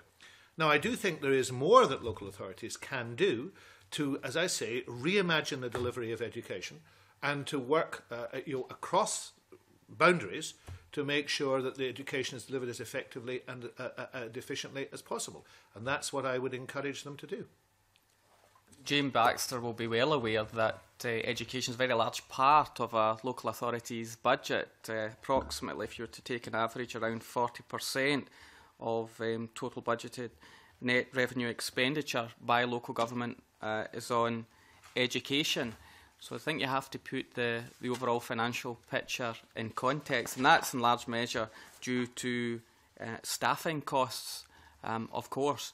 And if there were to be no reductions at all in education, you can imagine the impact it would have on other services as well. So you have to look at everything in the round. And very mindful, as I'm sure all members are, on the Audit Scotland report, the Accounts Commission, that looks at deprivation as well as a factor in education. So we have to consider all services as they affect our young people as they go forward. But as I say, there's a range of consultations. Not everything a council consults upon may come to fruition. That will be a matter for them. And as they consult and engage, make the priorities that reflect the demands of local communities. And we'd expect that consultation to involve parents, pupils and staff as well. Thank you. Thanks. Neil. Thanks. Good morning, Cabinet Secretary. Good morning, Minister. Cabinet Secretary, last time you were at the committee, you said that you would like to maintain teachers' numbers and, if possible, increase them. Do you still stand by that comment? Yes. Okay. Can we take that as a commitment that teacher numbers will be maintained in the coming year? Well, I don't employ a single teacher, as you know, Mr Bibby. Those are employed by local authorities. You're also aware that the local authorities, led by a Labour councillor, Councillor Nicol, have requested that the Scottish Government sit down with them, and I quote the letter of agreement on this matter, that we sit down with them and discuss outcomes in education because they have raised issues of teacher employment. Now, the agreement that we've come to have those discussions has a number of elements. right? We have a present commitment to maintain teacher numbers in line with pupil numbers. And you heard this morning the commitment from Councillor Chapman that he thought that that would be met in the current year. And I'm glad to hear that commitment because it's for local authorities to meet it. Going forward, local authorities want to discuss whether that is simply one element within the mix and whether there are other things that they need to do. I've made it clear to local authorities that I'm willing to have conversations, but they can't be without the involvement of teachers' unions, without parents, and without others. I've also made it clear that if no new agreement was reached, then there would be a continued commitment exactly as it is now to maintain those teacher numbers in line with pupil numbers. I've also said in my statement this morning, I don't believe you can increase outcomes by reducing teacher numbers. So that's where I stand, and that's where I will continue to stand. And indeed, I think that's where most reasonable people would stand. In terms of, so you're obviously taking part in those negotiations, wanting to maintain teacher numbers. Previously, you said, if possible, you wanted to increase them. Will you provide local authorities additional resource for more teachers? We already provide resource for local authorities to maintain teacher numbers, £41 million in addition to the normal settlement. We already provide a resource which is underspent, but we don't claw it back. On probationers, we provide £37.5 million for probationers, of which councils presently spend around £21 million. So those resources are there. Now, Mr. Bibby, I would love to have lots more money available for education. That would require a different financial settlement from the one that we're in. But my policy intention would be to maintain teacher numbers. I think it's important. I think you should raise this issue with some others. I think you could start raising it with Councillors Matheson and Mackay, leader of Glasgow and North Lanarkshire, who are responsible, those councils responsible for a quarter of the reduction in teacher numbers since 2007. I think you should also reflect that since I put in place the agreement with COSLA in terms of teacher numbers matching pupil numbers, then we've had a very small reduction indeed. So I am as good as my word in this. I would like to do more. I hope local authorities would also share my ambition. And perhaps you could persuade your Labour Party colleagues to share that ambition. Well, it's quite interesting when I'm raising issues about education in Scotland that the Education Secretary turns around and says raise it with somebody else. Oh, no, I don't say that. And if you do not understand how Scottish education works, Mr Bibby, I'm happy to tell you. The delivery of education is done by local authorities. That's what you're inquiring into. I would have thought you would have realised that. In those circumstances, there are a number of players. Now, I am not the sole player in Scottish education. I would not contend that. There are a number of players, and local authorities are a key player. There is indeed a tripartite structure in place in Scotland that involves trade unions, the local authorities, and the Scottish Government. They all have to be part of the process. Now, I'm suggesting to you that those parts of the process that you could also influence, which are the Labour authorities which have cut teacher numbers, you should go and influence. Cabinet Secretary, I started my questioning by reminding you of your comments last time you were at the Education Committee, where you said, if possible, you wanted to increase teacher numbers. I'm asking you, will you provide additional resource for extra teachers? If possible, I would provide additional resource. Mr Bibby, you also support a system that is borne down on the Scottish Government's resource. So you should take some responsibility. You should take some responsibility yourself for the financial pressures that exist in Scotland. You campaigned recently for a system that drives down the Scottish budget. And you can shift in your seat all you want, Mr Bibby. That's the reality. Now, if you are prepared to work with, across party lines, to work with me and to work with local authorities to secure, first of all, the existing teacher number commitment, and secondly, to see a desirable increase in teacher numbers, I'm with you on that. But understand there are many players in that, and that includes those people who have driven down the Scottish budget. Well, we're not here to rerun the independence referendum, but if you've seen the price of oil, which you were calculating all the resources of an independent Scotland go down recently. You're still a friend of a system that's driving down the Scottish budget, and you can't avoid it, Mr Bibby. I'm going to interrupt because we're not here to talk about I'm going to interrupt both of you, actually, because I don't want to rerun the independence referendum today. I'm sure there are plenty of opportunities to discuss that subject with this committee, but let's stick to the budget and education, if you don't mind. You said, if possible, you would like to increase teacher numbers. Are you now saying it's impossible? No, it is perfectly possible to do so, providing the resources are provided. But recognise the realities of finance, Mr. Bibby. Recognise the realities of austerity which you have supported. Recognise the roles of Scottish local authorities, in particular Labour authorities, that have continued to drive down teacher numbers. And let's try, and I made it clear in my opening statement, let's try and work together on this. The presentation of those figures that you have given has been partial and it has been largely inaccurate. I am trying to get the best deal possible because I regard teachers, as I've indicated, as exceptionally important to delivering education. But you won't provide local authorities with more money for more teachers. Mr. Bibby, when that money is made available in a suitable financial settlement, I'll be delighted to provide it. Why don't you argue for that best type of settlement instead of being an enemy of that type of settlement? Why don't you argue for that within the Scottish Government? We've heard concerns from teacher unions about a workload crisis in amongst teachers, possibilities of changing the length of the school day. We've heard about a lack of teaching supply. We've even heard concerns about the real possibility, as a result of budget cuts and a lack of teaching supply, that children could be sent home. That's the EIS, could be sent home as a result of a lack of teaching supply. Can you give a guarantee that that will not happen? We've heard concerns that might happen later this year. I would be delighted if you asked Councillor Matheson why he has reduced teacher numbers in Glasgow while pupil numbers are rising, because that's an element. Now, what I want to do is to have an agreement across Scottish education that provides the best possible situation in terms of teacher numbers and outcomes, and that's what I'm trying to achieve. But you've got to remember in all these matters that this is a resource issue, and resource issues are being borne down on by the Westminster Government. So my colleague Mr Mackay here is having to manage, along with Mr Swinney, a budget that's under endless pressure from Westminster.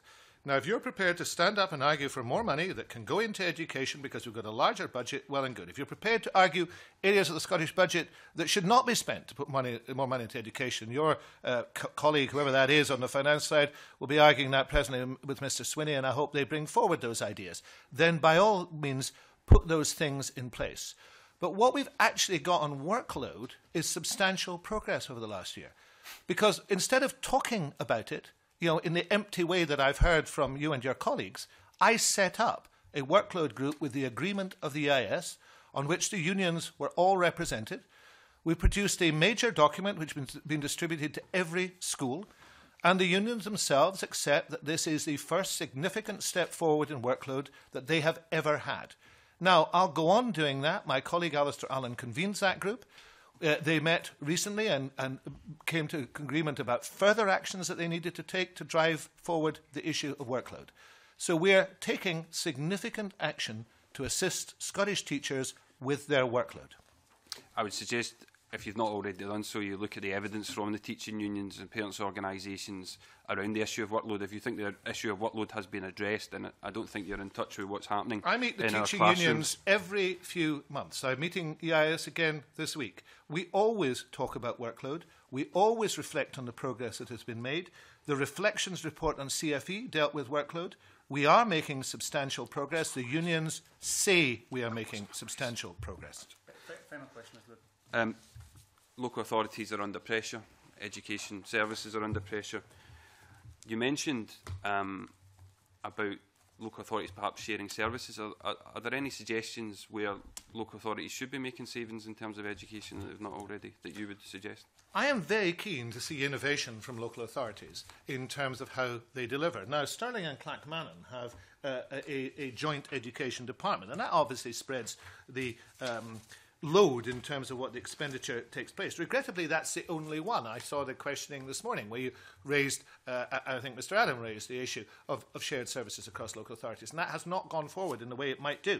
So that's one area. But there are some other interesting innovations that are taking place in education. Actually, Scottish education is full of innovation. You'd have seen at the weekend an account of the virtual Allen Glens that's being set up to look at science education in Glasgow. I think that's useful. You'd have seen the work of Glasgow, well, maybe you didn't see it, but you'd have seen the work of Glasgow Caledonian University in encouraging a coming together on the issue of advanced hires. There are a lot of ways in which people can share and pool resources, not just to take away, to share the cost burden, but actually sometimes to get something that's greater than the sum of its part. I would commend the Glasgow Caledonian initiative as being fascinating in terms of the highest possible educational outcomes for people studying advanced higher. So there's lots of possibilities. I would encourage an imaginative approach to delivering education in Scotland, and I will be a friend of that where it takes place. Okay, Minister. Certainly there is, I think, much room for improvement on the agenda of shared services, but it's not something that Scottish Government can compel local authorities to do. We can ensure that any barriers to shared services and collaboration and cooperation are removed, and that the conditions are there for further shared services, not just in education but across the broad range of council services. In fact, if savings were realised in other departments, then maybe local authorities could choose to redirect savings to the education budget if they so chose. And there has been some progress in some shared services in terms of out with education, roads or waste, for example, and some within education. But I think local authorities do have to look more imaginatively at the shared services agenda.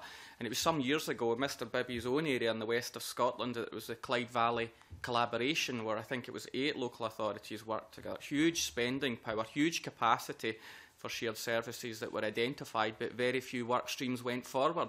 That wasn't the actions of Scottish Government or anyone else for that matter. It was a decision of those leaders to determine what goes forward and what doesn't. There are no barriers to shared services. Audit agencies have said the same. Government's provided the conditions to progress with that. And I think we could realise further savings in local authorities and other public services if there was greater shared services. And that's partly where community planning comes into play, by aligning resources, by working together, by maximising the spend of the public sector at a partnership level. Then I think we can do more with the same resource, and that's the challenge with the existing resources that we face in the Westminster-based budget reductions. So I think that parents groups and others are right to identify shared services as one potential way forward, but there is nothing stopping local authorities merging management structures, focusing on procurement and best practice, and getting on with that. We've provided a large measure of budget protection that other parts of the Scottish Government's expenditure have faced, and I think that it is an imperative that local authorities support this agenda in the way that maybe some opportunities have been missed in the past, but it is a matter for them. If we start to compel, you can guarantee it won't work. It has to be organic from the local authorities to choose what works best in their local areas. Okay, thank you very much. Brief supplementary, I think, from Liam MacArthur. It's not all that brief. Well, I would prefer if it was brief. Well, I mean, we've started with opening statements. Good morning, first of all, which suggest, I think rather patronisingly, that in 2007 we reached a year zero where education was going to hell in a handcart. We were then treated to the usual narrative that it's all Westminster's fault, to which we've added Councillors Matheson, Mackay, and even Neil Bibby to the list of culprits. But Addis have made clear that in their evidence, new burdens have been placed on councils. Now, the welcome advances being put forward in relation to childcare provision, there's no doubt, have created new burdens. Now, there's been the financial memorandum surrounding those extra childcare provision was absolutely hammered by the Finance Committee. The issue around some of the capital provision within that, I think, were called into serious question. So would you suggest that the government in this respect has placed additional pressures on local government, or do you think that that too was perhaps the fault of Westminster, Councillor Matheson, Mackay or Neil Bibby? I'd certainly take this point up in terms of negotiation. When the government or the Parliament commits to a policy that has a burden on local authorities, we negotiate with those local authorities through their umbrella organisation, COSLA, to arrive at the global sum and then distribution as to how that's shared with the individual local authorities on whatever basis is deemed appropriate. But surely it wouldn't surprise Mr MacArthur to know that sometimes local authority will produce different figures to Scottish Government because we're in a process of negotiation, and sometimes those cycles are at a different stage, and we have different methodology, we'll have a different approach, and some of it may well be each side trying to ensure that their interests are protected. But what matters is you reach a resolution and you deliver the policy in areas such as free school meals or childcare or whatever it happens to be, we reach that resolution in partnership with local government. Crucially, we agree it, and then we agree the distribution methodology as to how it's shared across the country to achieve the purpose. Now, in any negotiation, there'll be a difference. People will pitch for the best they can get, naturally, and that might sometimes lead to some friction. But I can say that the style of our negotiations is night and day from what local government enjoyed from any previous administration, and it's in that spirit of partnership following on from the Concordat that's ensured that we have settled at a figure that will ensure that these policies are fully funded. They are new burdens and they will come with new resources to ensure that they're delivered on the ground. Interesting. Listening to that, I'm reminded of the words of the former Nottingham Forest and Derby manager Brian Clough, where we all discussed it through and then we agreed that I was right. But the other issue that Larry Flanagan raised last week was in relation to where the government's priorities are. Now, that's for any government to determine. The Scottish Government has placed a priority on a council tax freeze, and as Larry Flanagan was pointing out last week, that places additional pressure on local authorities. It also reduces by a considerable amount the amount that the Scottish Government has to fund, whether in education, health or any other area. So in a sense, that's not the fault of Westminster, that's not the fault of Councillor Matheson McCabe or indeed Neil Bibby, but that is a pressure that the Scottish Government has adopted through its own political priorities and then in consequence has a bearing on where you have money to spend and not to spend. Mr MacArthur's right, it's a policy choice with a mandate, of course, from the Scottish electorate to deliver it. I think put the £70 million compensation into perspective of a budget, a grant of over £10.8 billion to local authorities. So put that £70 million into perspective. Of course, if a local authority chooses not to, they don't have to freeze the council tax, but they won't get the compensation so to do, and I think that's significant. And of course, some of those local authorities would have proposed not to increase the council tax for good reason anyway, to try and protect hard-pressed households.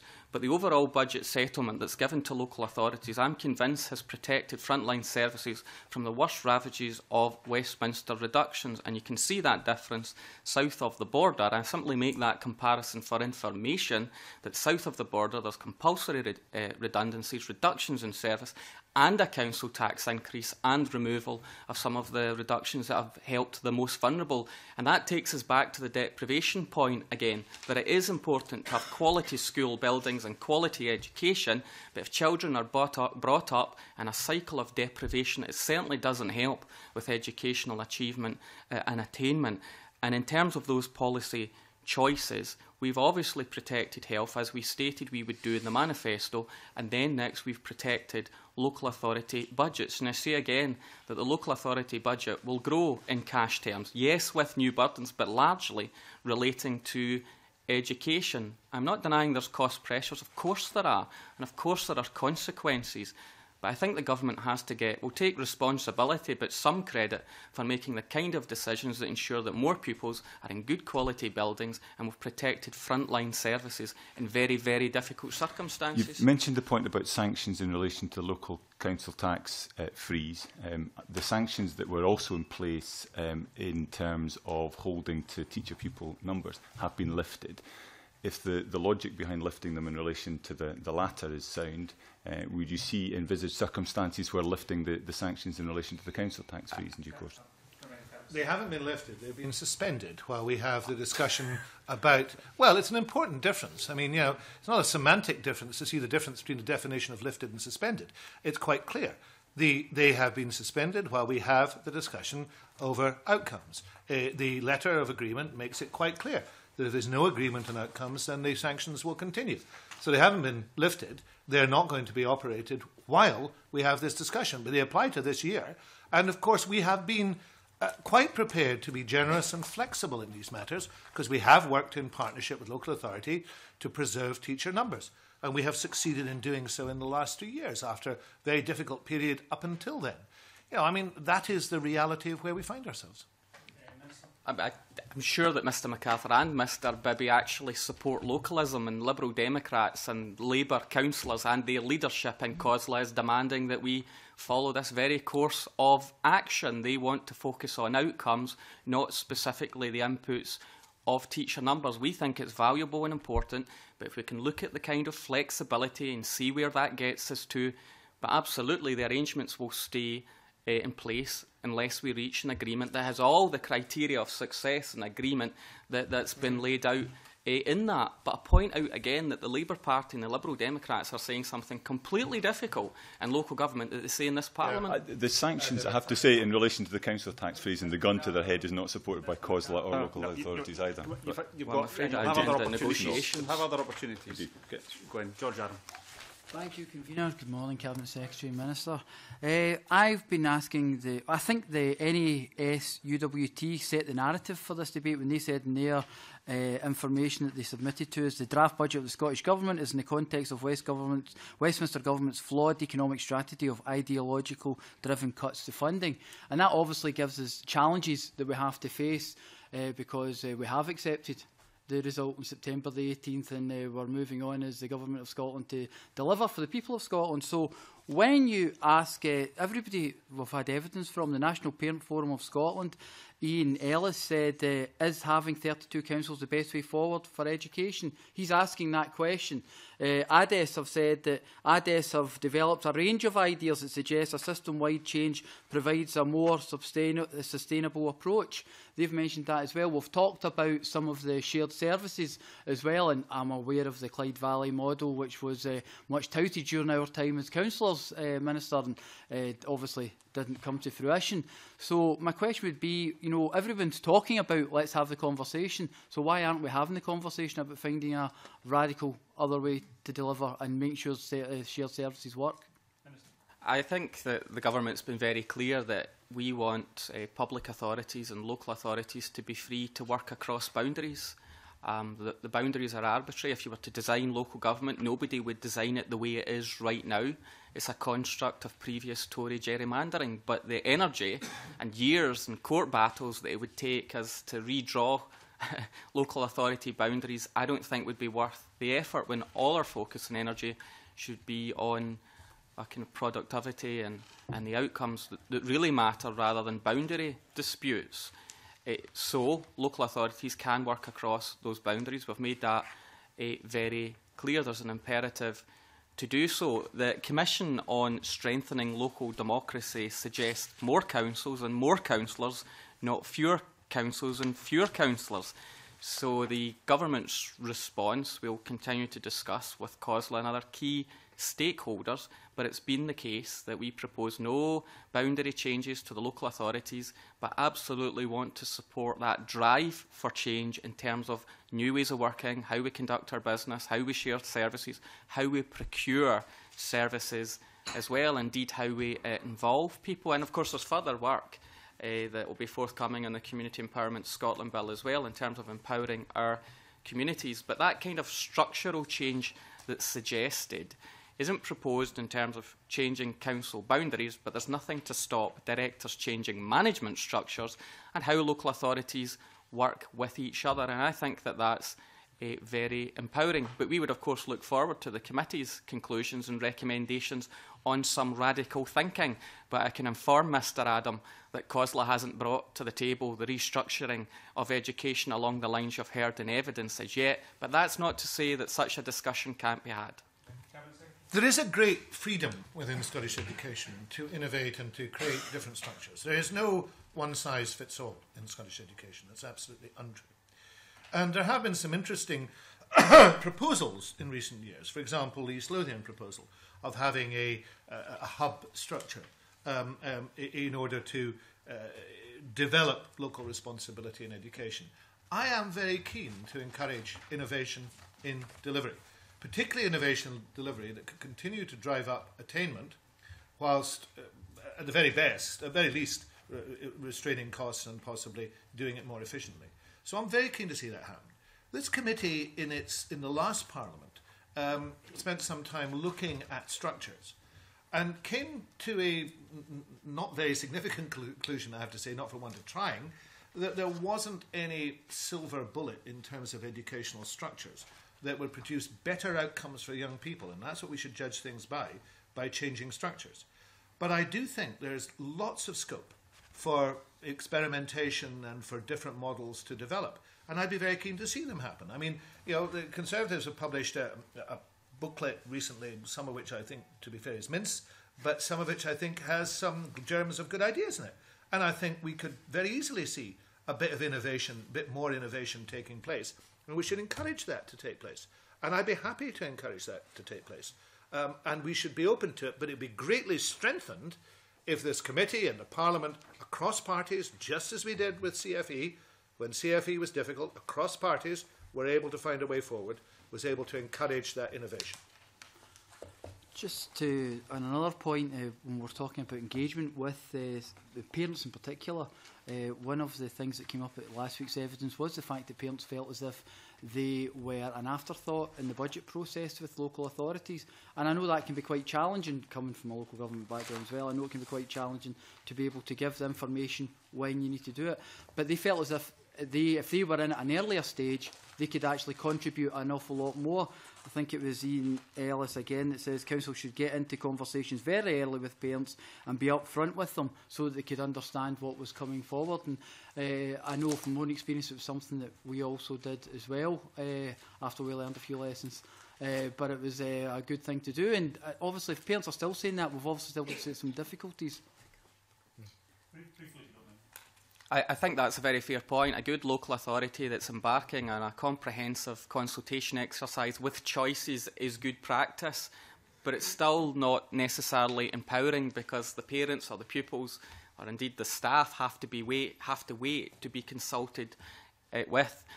The Community Empowerment Bill will change that, and practice could already change now, but that will empower communities to be able to initiate engagement and consultation on their terms rather than necessarily wait for individual authorities to consult them. So that's quite empowering and then allows that new mechanism of engagement. But that's the best authorities will engage early and offer people choices and then report on that in a transparent way. Of course, the danger is then some people might misrepresent the choices that have been offered, I would suggest, and that's not helpful when trying to have a free debate around what matters and what's important to parents. And then they can make some choices over others.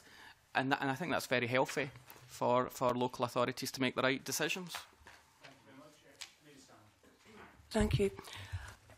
Although I don't usually walk away from a Rami, I'm not really looking for one today. I'm actually looking for a bit of help in order to understand this, and I hope as a member of this committee that I can contribute to some radical thinking along with my colleagues. And can I just put it on the record that, you know, we do want to work with government. I think at the end of the day, we all want the same thing. We want pupils in Scotland to get excellent educational outcomes.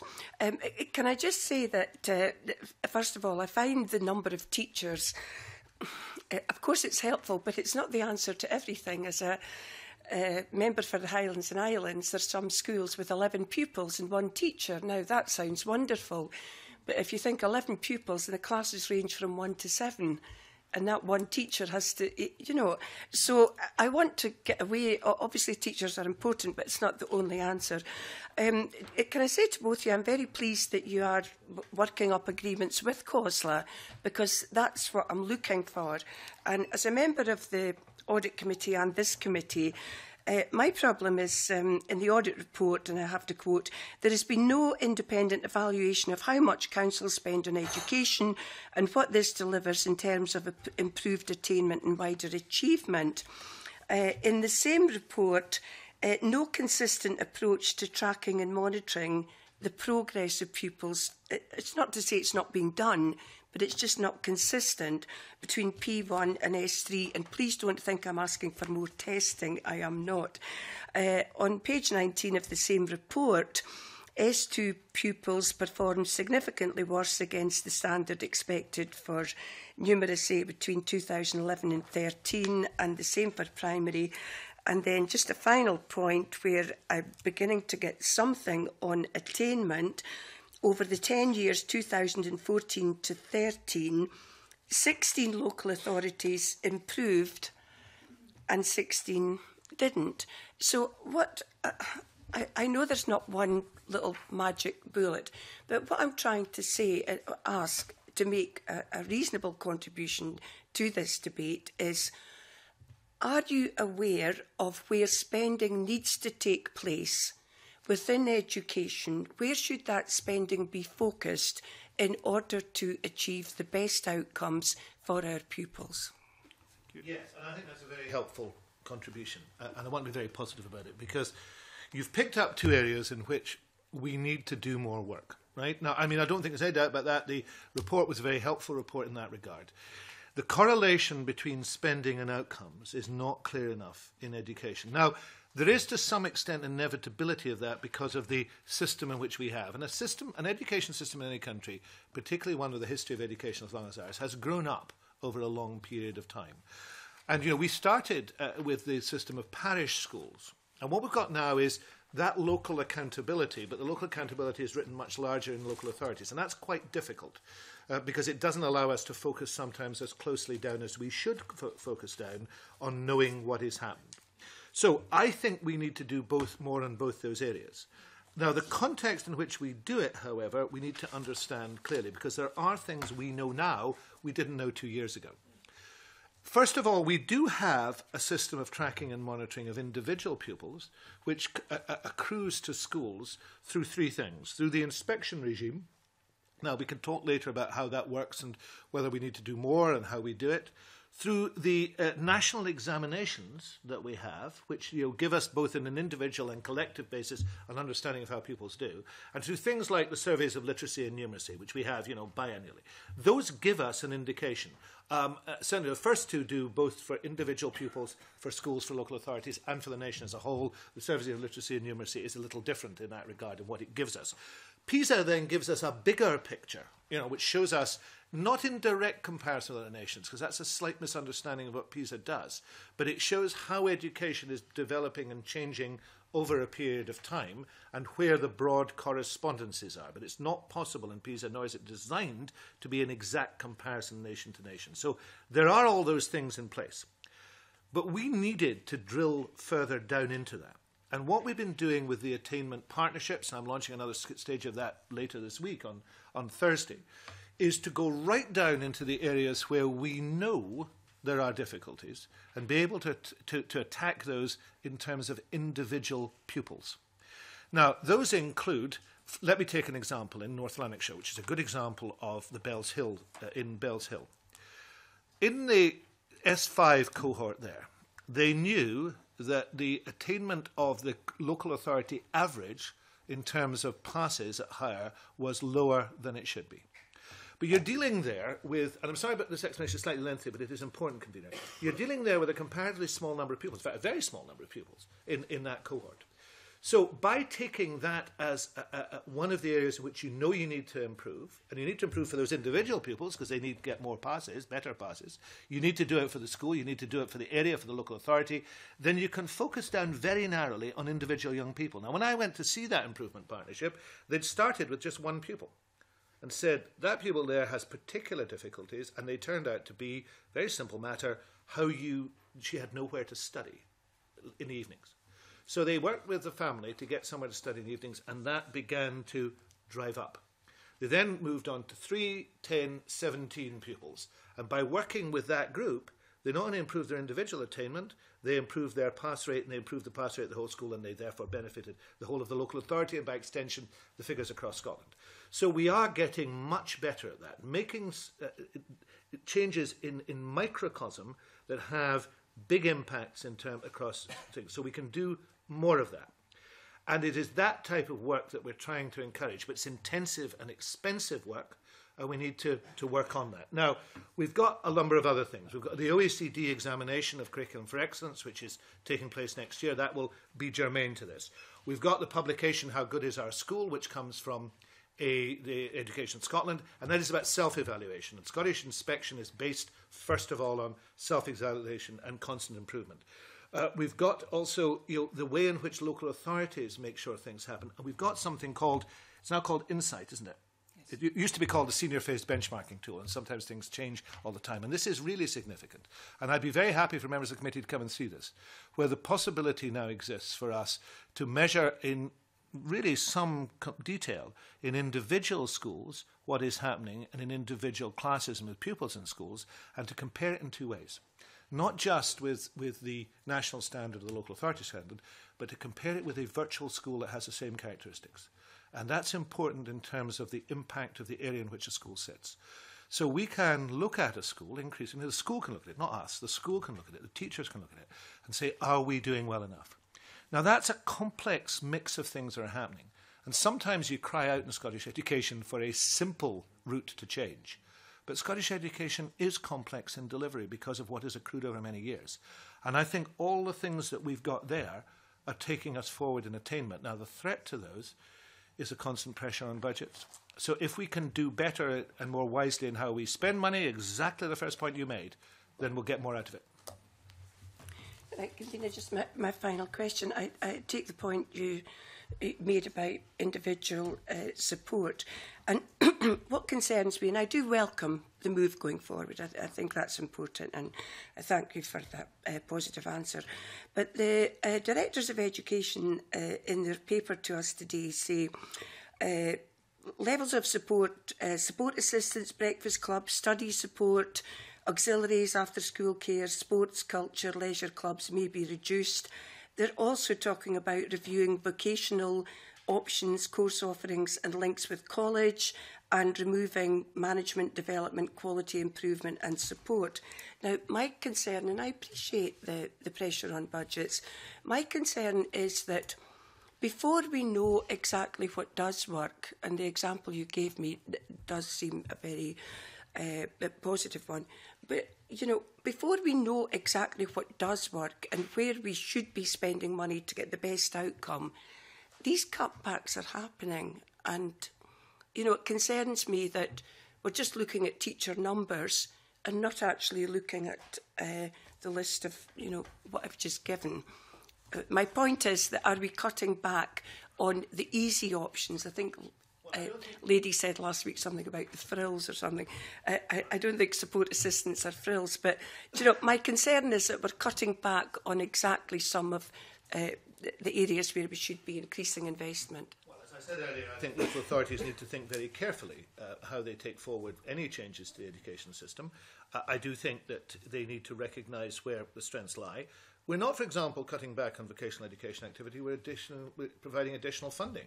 You know, the Wood Commission report, which is extensively about vocational education, is having additional funding applied to it. So I just be cautious about a whole range of those things. You know, you often see us. Yes, I know. I mean, I know. I'm by no means crazy. I'm just saying, let's be careful about that because, you know, we often see proposals, as Derek Mackay has indicated, which are floated, which do not take place. Sometimes there are different solutions provided. I do think that we are pretty focused on the improvement partnership and the attainment work. I think we know that works. We're not skimping on that in any manner of means. We've been very focused on CFE as a vehicle for continued educational improvement, and repeatedly I've said to this committee we've found additional resource for that. So we are focused on very important things, but inevitably, when it is a time of pressure, there will be hard decisions to be made.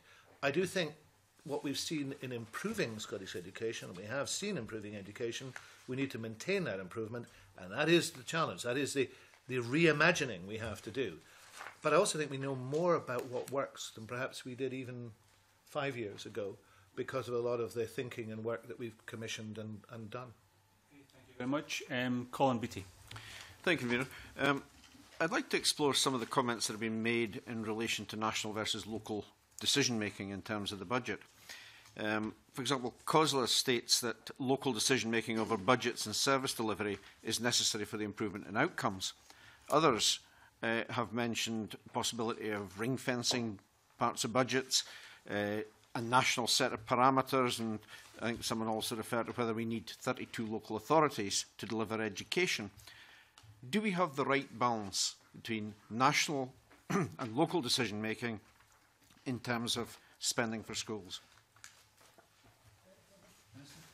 I'm hardly likely to say no, we've got the balance completely wrong, but in all honesty, I think broadly it's the correct one in terms of what's provided nationally and some of the safeguards nationally as well in terms of assurance and inspection and quality and examinations and qualifications and so on.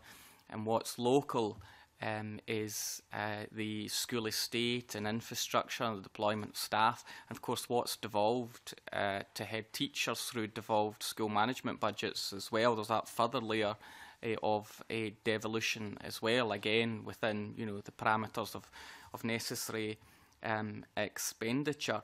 So that takes you on to the question of the 32 local authorities, and I thought I covered that in my answer to Mr Adam, as to even if you were to redesign it, and I think there would be many good reasons to redesign local authorities, but the energy, the commitment, the cost in doing so, I think it would take our eye off the ball in terms of what really matters, and that's outcomes. So the challenge is to be creative, to deliver those new ways of working within the existing infrastructure to make, in effect, change on the ground. And you might say, but yes, the government or a panel can recall and reconsider a decision, for example, around a school closure, but it's the exception rather than the norm to ensure that checks and balances are there, that the decision has been taken correctly in terms of information and process and so on. But as to the big picture on education, I think that the balance is broadly right from a local government perspective. Local authorities, of course, through COSLA may argue for further empowerment, and that discussion will happen. Others may argue for further centralisation, regionalisation, or wherever it happens to be, looking at some of the evidence that's been presented to this committee. But I think we can certainly have a conversation as to what works best. But what's precipitated a discussion is the financial challenge that we all face. But it's not the case that absolute money connects to outcome or attainment. It's far more sophisticated than just that. You can imagine, Mr Beattie, better ways of delivering that are more effective, more efficient. An example in your own constituency, I'll give you this, is the new Last Wade School, where you've brought together a lot of community activities into a single building. I think, if I remember correctly, it's 17% less space, but lots of things happening. And it's open from 7 o'clock in the morning till 10 o'clock at night. And it's a more efficient building, and therefore the expenditure on a variety of things will be good. Now, you require capital to do that, but you've imagined a different way of doing things in the community, and it's been done. I believe that could be done, not necessarily the exact model, but reimagining how you deliver, and perhaps how you make decisions at the local level there. It is within the power of local authorities to do that. Can I make one further point? Just around finance, just as a brief point, very important. School buildings are important as well. Previously, the only game in town was PPP, PFI, which tied education budgets up and servicing that. Now there is far more flexibility through government schemes, prudential borrowing, capital and other ways of delivering new or refurbished schools. And that's just an example how we've opened up the opportunities to local authorities to be able to improve their school estate. Final question, Mr Beattie. EIS, they mentioned that they would like to see a set of parameters that would establish national minimum requirements. And I think this is really going back to some sort of national staffing standard. Do we need a clearer set of national parameters? I would require to be persuaded that that would be helpful in all circumstances. I can see the argument. It is particularly true where there are areas where people feel that they have got less than they need to get. But you might find yourself in a straitjacket in certain circumstances, which would be unhelpful. I've had this conversation with the EIS. I'll continue to have the conversation. There are others who have believed for a long time the national staffing standards is the right way forward. I think it might turn out to be a very inflexible way whereas there will be better and more flexible ways of ensuring continued excellence. Thank you. Claire Adamson. Cabinet Secretary, good afternoon now, Cabinet Secretary Minister. In terms of the national performance framework and part that it plays in education, what evidence is there to demonstrate that this has helped improve outcomes in schools, and how does it inform spending allocations by both the government and local authorities? It needs to be seen within the context of all the measures that we employ. And I'm sorry to reintroduce complexity here, but we have a system that's grown up over many years, and there are many things that drive it. It provides part of the framework to allow us to work constructively with local government. It focuses us on shared outcomes, so we know the priorities that we have. Ministers are charged with delivering education under the Standards and Schools Act 2000 and to secure improvement in the quality of school education. It's one of the things that allows us to focus it. But there are many other things as well. The performance framework drives the outcome agreements, of course. It focuses us on things we need to achieve. But it does also, there are many other things. We need to be mindful, of course, of inspection reports. I go back to that. We need to be mindful of the priorities, the national priorities that we set. We need to be mindful of schools' own priorities, because each school has a degree, quite a substantial degree of autonomy, and has its own ambitions. But if we look at how we've done in terms of education, it also gives us some guide to where we are. Our educational attainment, we're maintaining our performance in that. Percentage of school leavers in learning, training or work, we're maintaining our performance in that, and the positive dedication ones too. So even in times of difficulty, we need to keep in our mind that these are very important things. But it's part of, not the complete structure of how we assess things. There's a very final, important part. How young people believe their education is serving them is very important too. I mean, I am more and more of the view that we need to be in there asking, listening to young people, and they need to be co-decision makers on how we deliver. I thought yesterday's event that we held, it's the planning process of the Children and Young People Summit, persuaded me ever more strongly that's what we should do. Interestingly, a young lady who had done work experience for Jane Baxter was there. I was very impressed by her. Now, she is more than capable of saying what she wants to see happen and how she wants to see it. So we've got a complex mix of things, and that is what Scottish education is about. It's about making sure that that complexity leads to the richness of outcomes that we want for all our young people. Thank you. The Minister spoke about autonomy in local authorities, and they have to be able to respond to local circumstances and be responsive to the local communities. But it was a concern of some of the parents' organisations, some of the evidence about a lack of transparency and maybe not a full understanding of some of the benefits in some of the areas that you're talking about, Cabinet Secretary. Is there some way that the outcome move toward outcome agreements could make that more transparent for pupils and for parents? There should be. I mean, I'm a great believer in complete transparency in these matters. There is absolutely no point in endeavouring to keep things from people for two reasons. One is it's wrong, and the second one, it doesn't normally work. So in all those circumstances, this should be a transparent process. I want to see it as a transparent process. And, the Scottish Schools Parental Involvement Act 2006 was based upon that transparentness and that openness. And, if we need to do more on that, we should do more.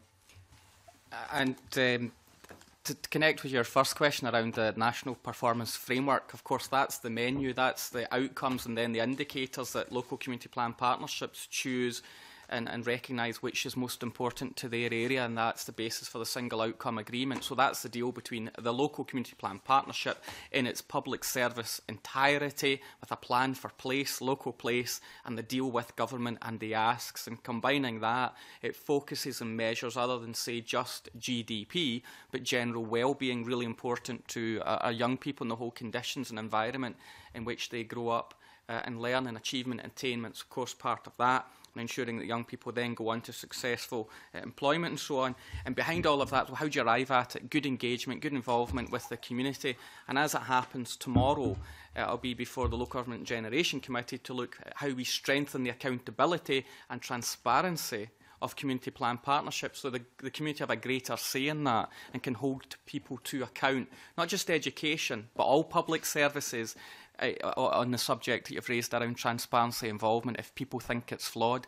And again, shift the balance of power away from the state and institutions to communities to be able to challenge at a point in time of their choosing rather than when someone chooses to consult them. And that may help areas where there's friction around lack of proper engagement. But not just education, right across the whole gambit of the public sector.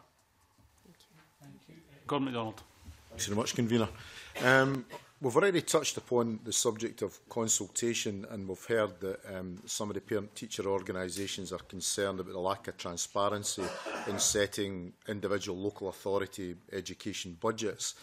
Could you outline the process that leads up to the publication of the draft budget, and particularly how outside organisations can actually contribute to the discussions on education allocations? This is out with my pay grade. I have to say this is a matter for Mr. Swinney and Mr. Mackay. And I know that does take place with best aid. It's also out with my pay grade as well, I have to say. But since Mr. Swinney is my boss and I'm in the portfolio, I should have a bash. We're in it at the moment in that Mr. Swinney engages with a range of people out with government to make the considerations, presents the draft budget to Parliament, of course, and then we're in this formal period essentially of consideration and consultation around the budget. That involves the political parties and other stakeholders that will engage with them. And that will include business and trade unions and a range of other people that the Cabinet Secretary would meet. And of course, we then have the debate in Parliament, and that's where local members have their say if they haven't already engaged, and there's ongoing scrutiny of that process. But before all of that, it would be for the Cabinet Secretary to meet people as and when required, not least in terms of this committee's interest in education, local government, in arriving at a budget proposition that Mr. Swinney presents to Parliament. So within that, local authorities would be represented through COSLA as to what their budget requirements, needs, demands, however you want to describe it, are presented. It has been the case that Mr. Swinney has reached agreement with local authorities through COSLA on what's being proposed, and that's of course subject to parliamentary approval. And what's more interesting, I suppose, is what's happening at the same time with local authorities, because they right now are considering their budgets. Some may choose to set them early, but most will wait until February once Parliament's executed its duties, approved the budget, the orders made by Parliament to release the cash to set the budget to each local authority, and then they formally, normally, set their budgets in February. So it's quite important to understand what's going on, of course, in the world of local government as well as this Parliament arriving at a decision. Thank you, Councillor. Did you have something to add? Budgets are the expression of policy intention and policy activity. So to that extent, this is an ongoing, continuous process. You know, my published diary indicates how often I meet trade unions, which is every 3 to 4 months. I meet parent organisations. I am in schools on a weekly, sometimes several times a week basis. I know the stakeholders intimately now in this area. So that would be a continuous process. There is also a formal process, which John Swinney will lead in terms of consultation, which it would depend upon the issue as to whether I would be formally involved in that or not. For example, on issues of student finance, I might well accompany the students if they were having a formal meeting on it. On other issues, there would be written submissions, sometimes on the budget process, that's quite common, which I would see but would be directed mostly at Mr. Swinney. And of course, there's political and cabinet discussion of the budget, which is an extensive process, and of course I will be in there arguing for what I believe to be right. Okay, thanks very much. Can I ask a question that came up last week? You were aware in the evidence last week we had an exchange with the witnesses on ASN, additional support for needs, and the evidence given, the comments made were about the cuts to ASN, but we know that from the figures that ASN staff have gone up by 8% over the last few years. And I just wondered if you have any comments on that, and whether you could perhaps, if you're able, to explain the rather confusing issue about the number of pupils who are so categorised as being necessary that they're in receipt of this additional support. I mean, I think that the rights and we have given to parents and pupils in this are significant, and tribunals and other things do give a clarity to this. But let's just see if we can bear down on numbers. prior to 2010, only pupils with certain plans, certain specified plans, or who were attending a special school were recorded as having additional support needs. That doesn't mean to say that they didn't get help, but they were recorded formally in that circumstance. In 2010, that was extended to anybody who was receiving additional support. You didn't have to have the plan or be in a special school. So there was a large increase since 2010 because we've widened the definition, and that was the right thing to do. Additional staff are in there, but there are legal rights now, and strong legal rights. So I don't believe that this is an area in which local authorities, even if they were minded to cut these, would be able to do so because of the rights that can be expressed and are expressed by parents. I'm always looking to find ways to continue to help those who have most difficulty with learning. But I do believe in this area we have worked very hard to make it happen. 95% of those pupils learn in mainstream schools, and that's very positive. And I do recognise the unions have an argument that they must be supported as well as possible, the teachers in those mainstream schools, and we try and do that as well. Yeah, but you recognise the exponential rise in the number of children identified in this category. And I'm just wondering, given the comments you've just made, Cabinet Secretary, about the rights and the legal rights that parents and pupils now have in this area, whether or not, is there any kind of thinking or hint that is what is driving the increase in numbers? Not that there's been a change, that there's more pupils needing the support. There's greater awareness. I mean, you will find in any issue where focus is put on that issue, where there is a raising of the profile of that issue, where legislation exists for that issue, there will be a raising awareness from parents that this is an issue which their child is addressing and which they want help with. What we have to do, and our ambition should be, and we continue to have that ambition, to make sure that parents get what they are seeking and what young people need without the difficulties that sometimes exist in their way.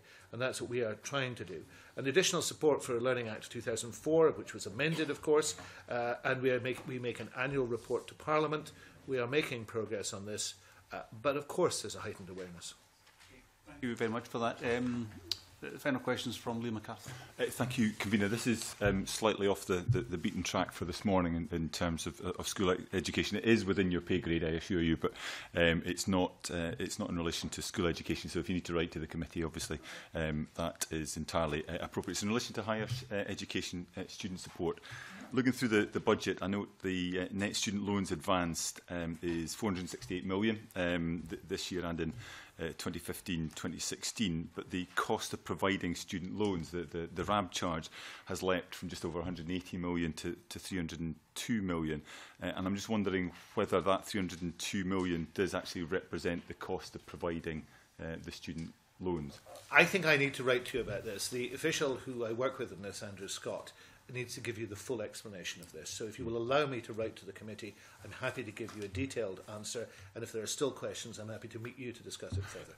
That's very helpful. I mean, I think in terms of writing back to the committee, it would be helpful perhaps. I mean, I understand from the late student support stats that the RAB charge on loans is around 29 pence, which would suggest loans advanced at around 1 billion. Now, clearly, I don't think anybody's arguing for that, but where I think NUS are quite clear is that there's a case for changing the sort of terms and conditions, either raising the threshold closer to what applies in England and Wales at 21,000 as opposed to 16,000, 17,000, and a payback period of perhaps 30 years as opposed to 35 years. So I think in that context, if you could perhaps provide the committee with your thoughts on Can I put on the record what Fiona has helpfully given me here, and then we'll have it expanded on, which is that the 120 million increase in the cost of providing student loans, the RAB charge, is a result of the consequentials arising from the 2010 UK spending review when higher tuition fee loans were introduced in England. Now that takes us partially there, but I think we need a full explanation. I think that explains the genesis of it. It doesn't necessarily explain whether or not that's the true cost. We will write to the committee, and if there is any further questioning to be had, I'm happy to meet the member or other members of the committee.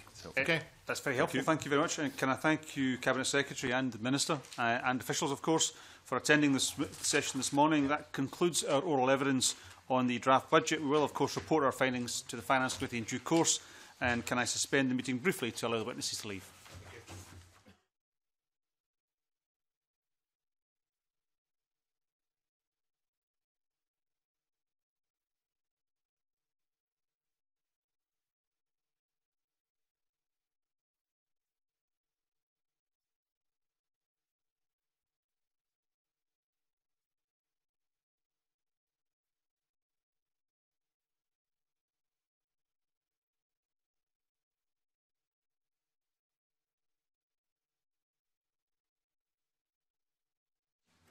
Our next item is consideration of 3 negative statutory instruments.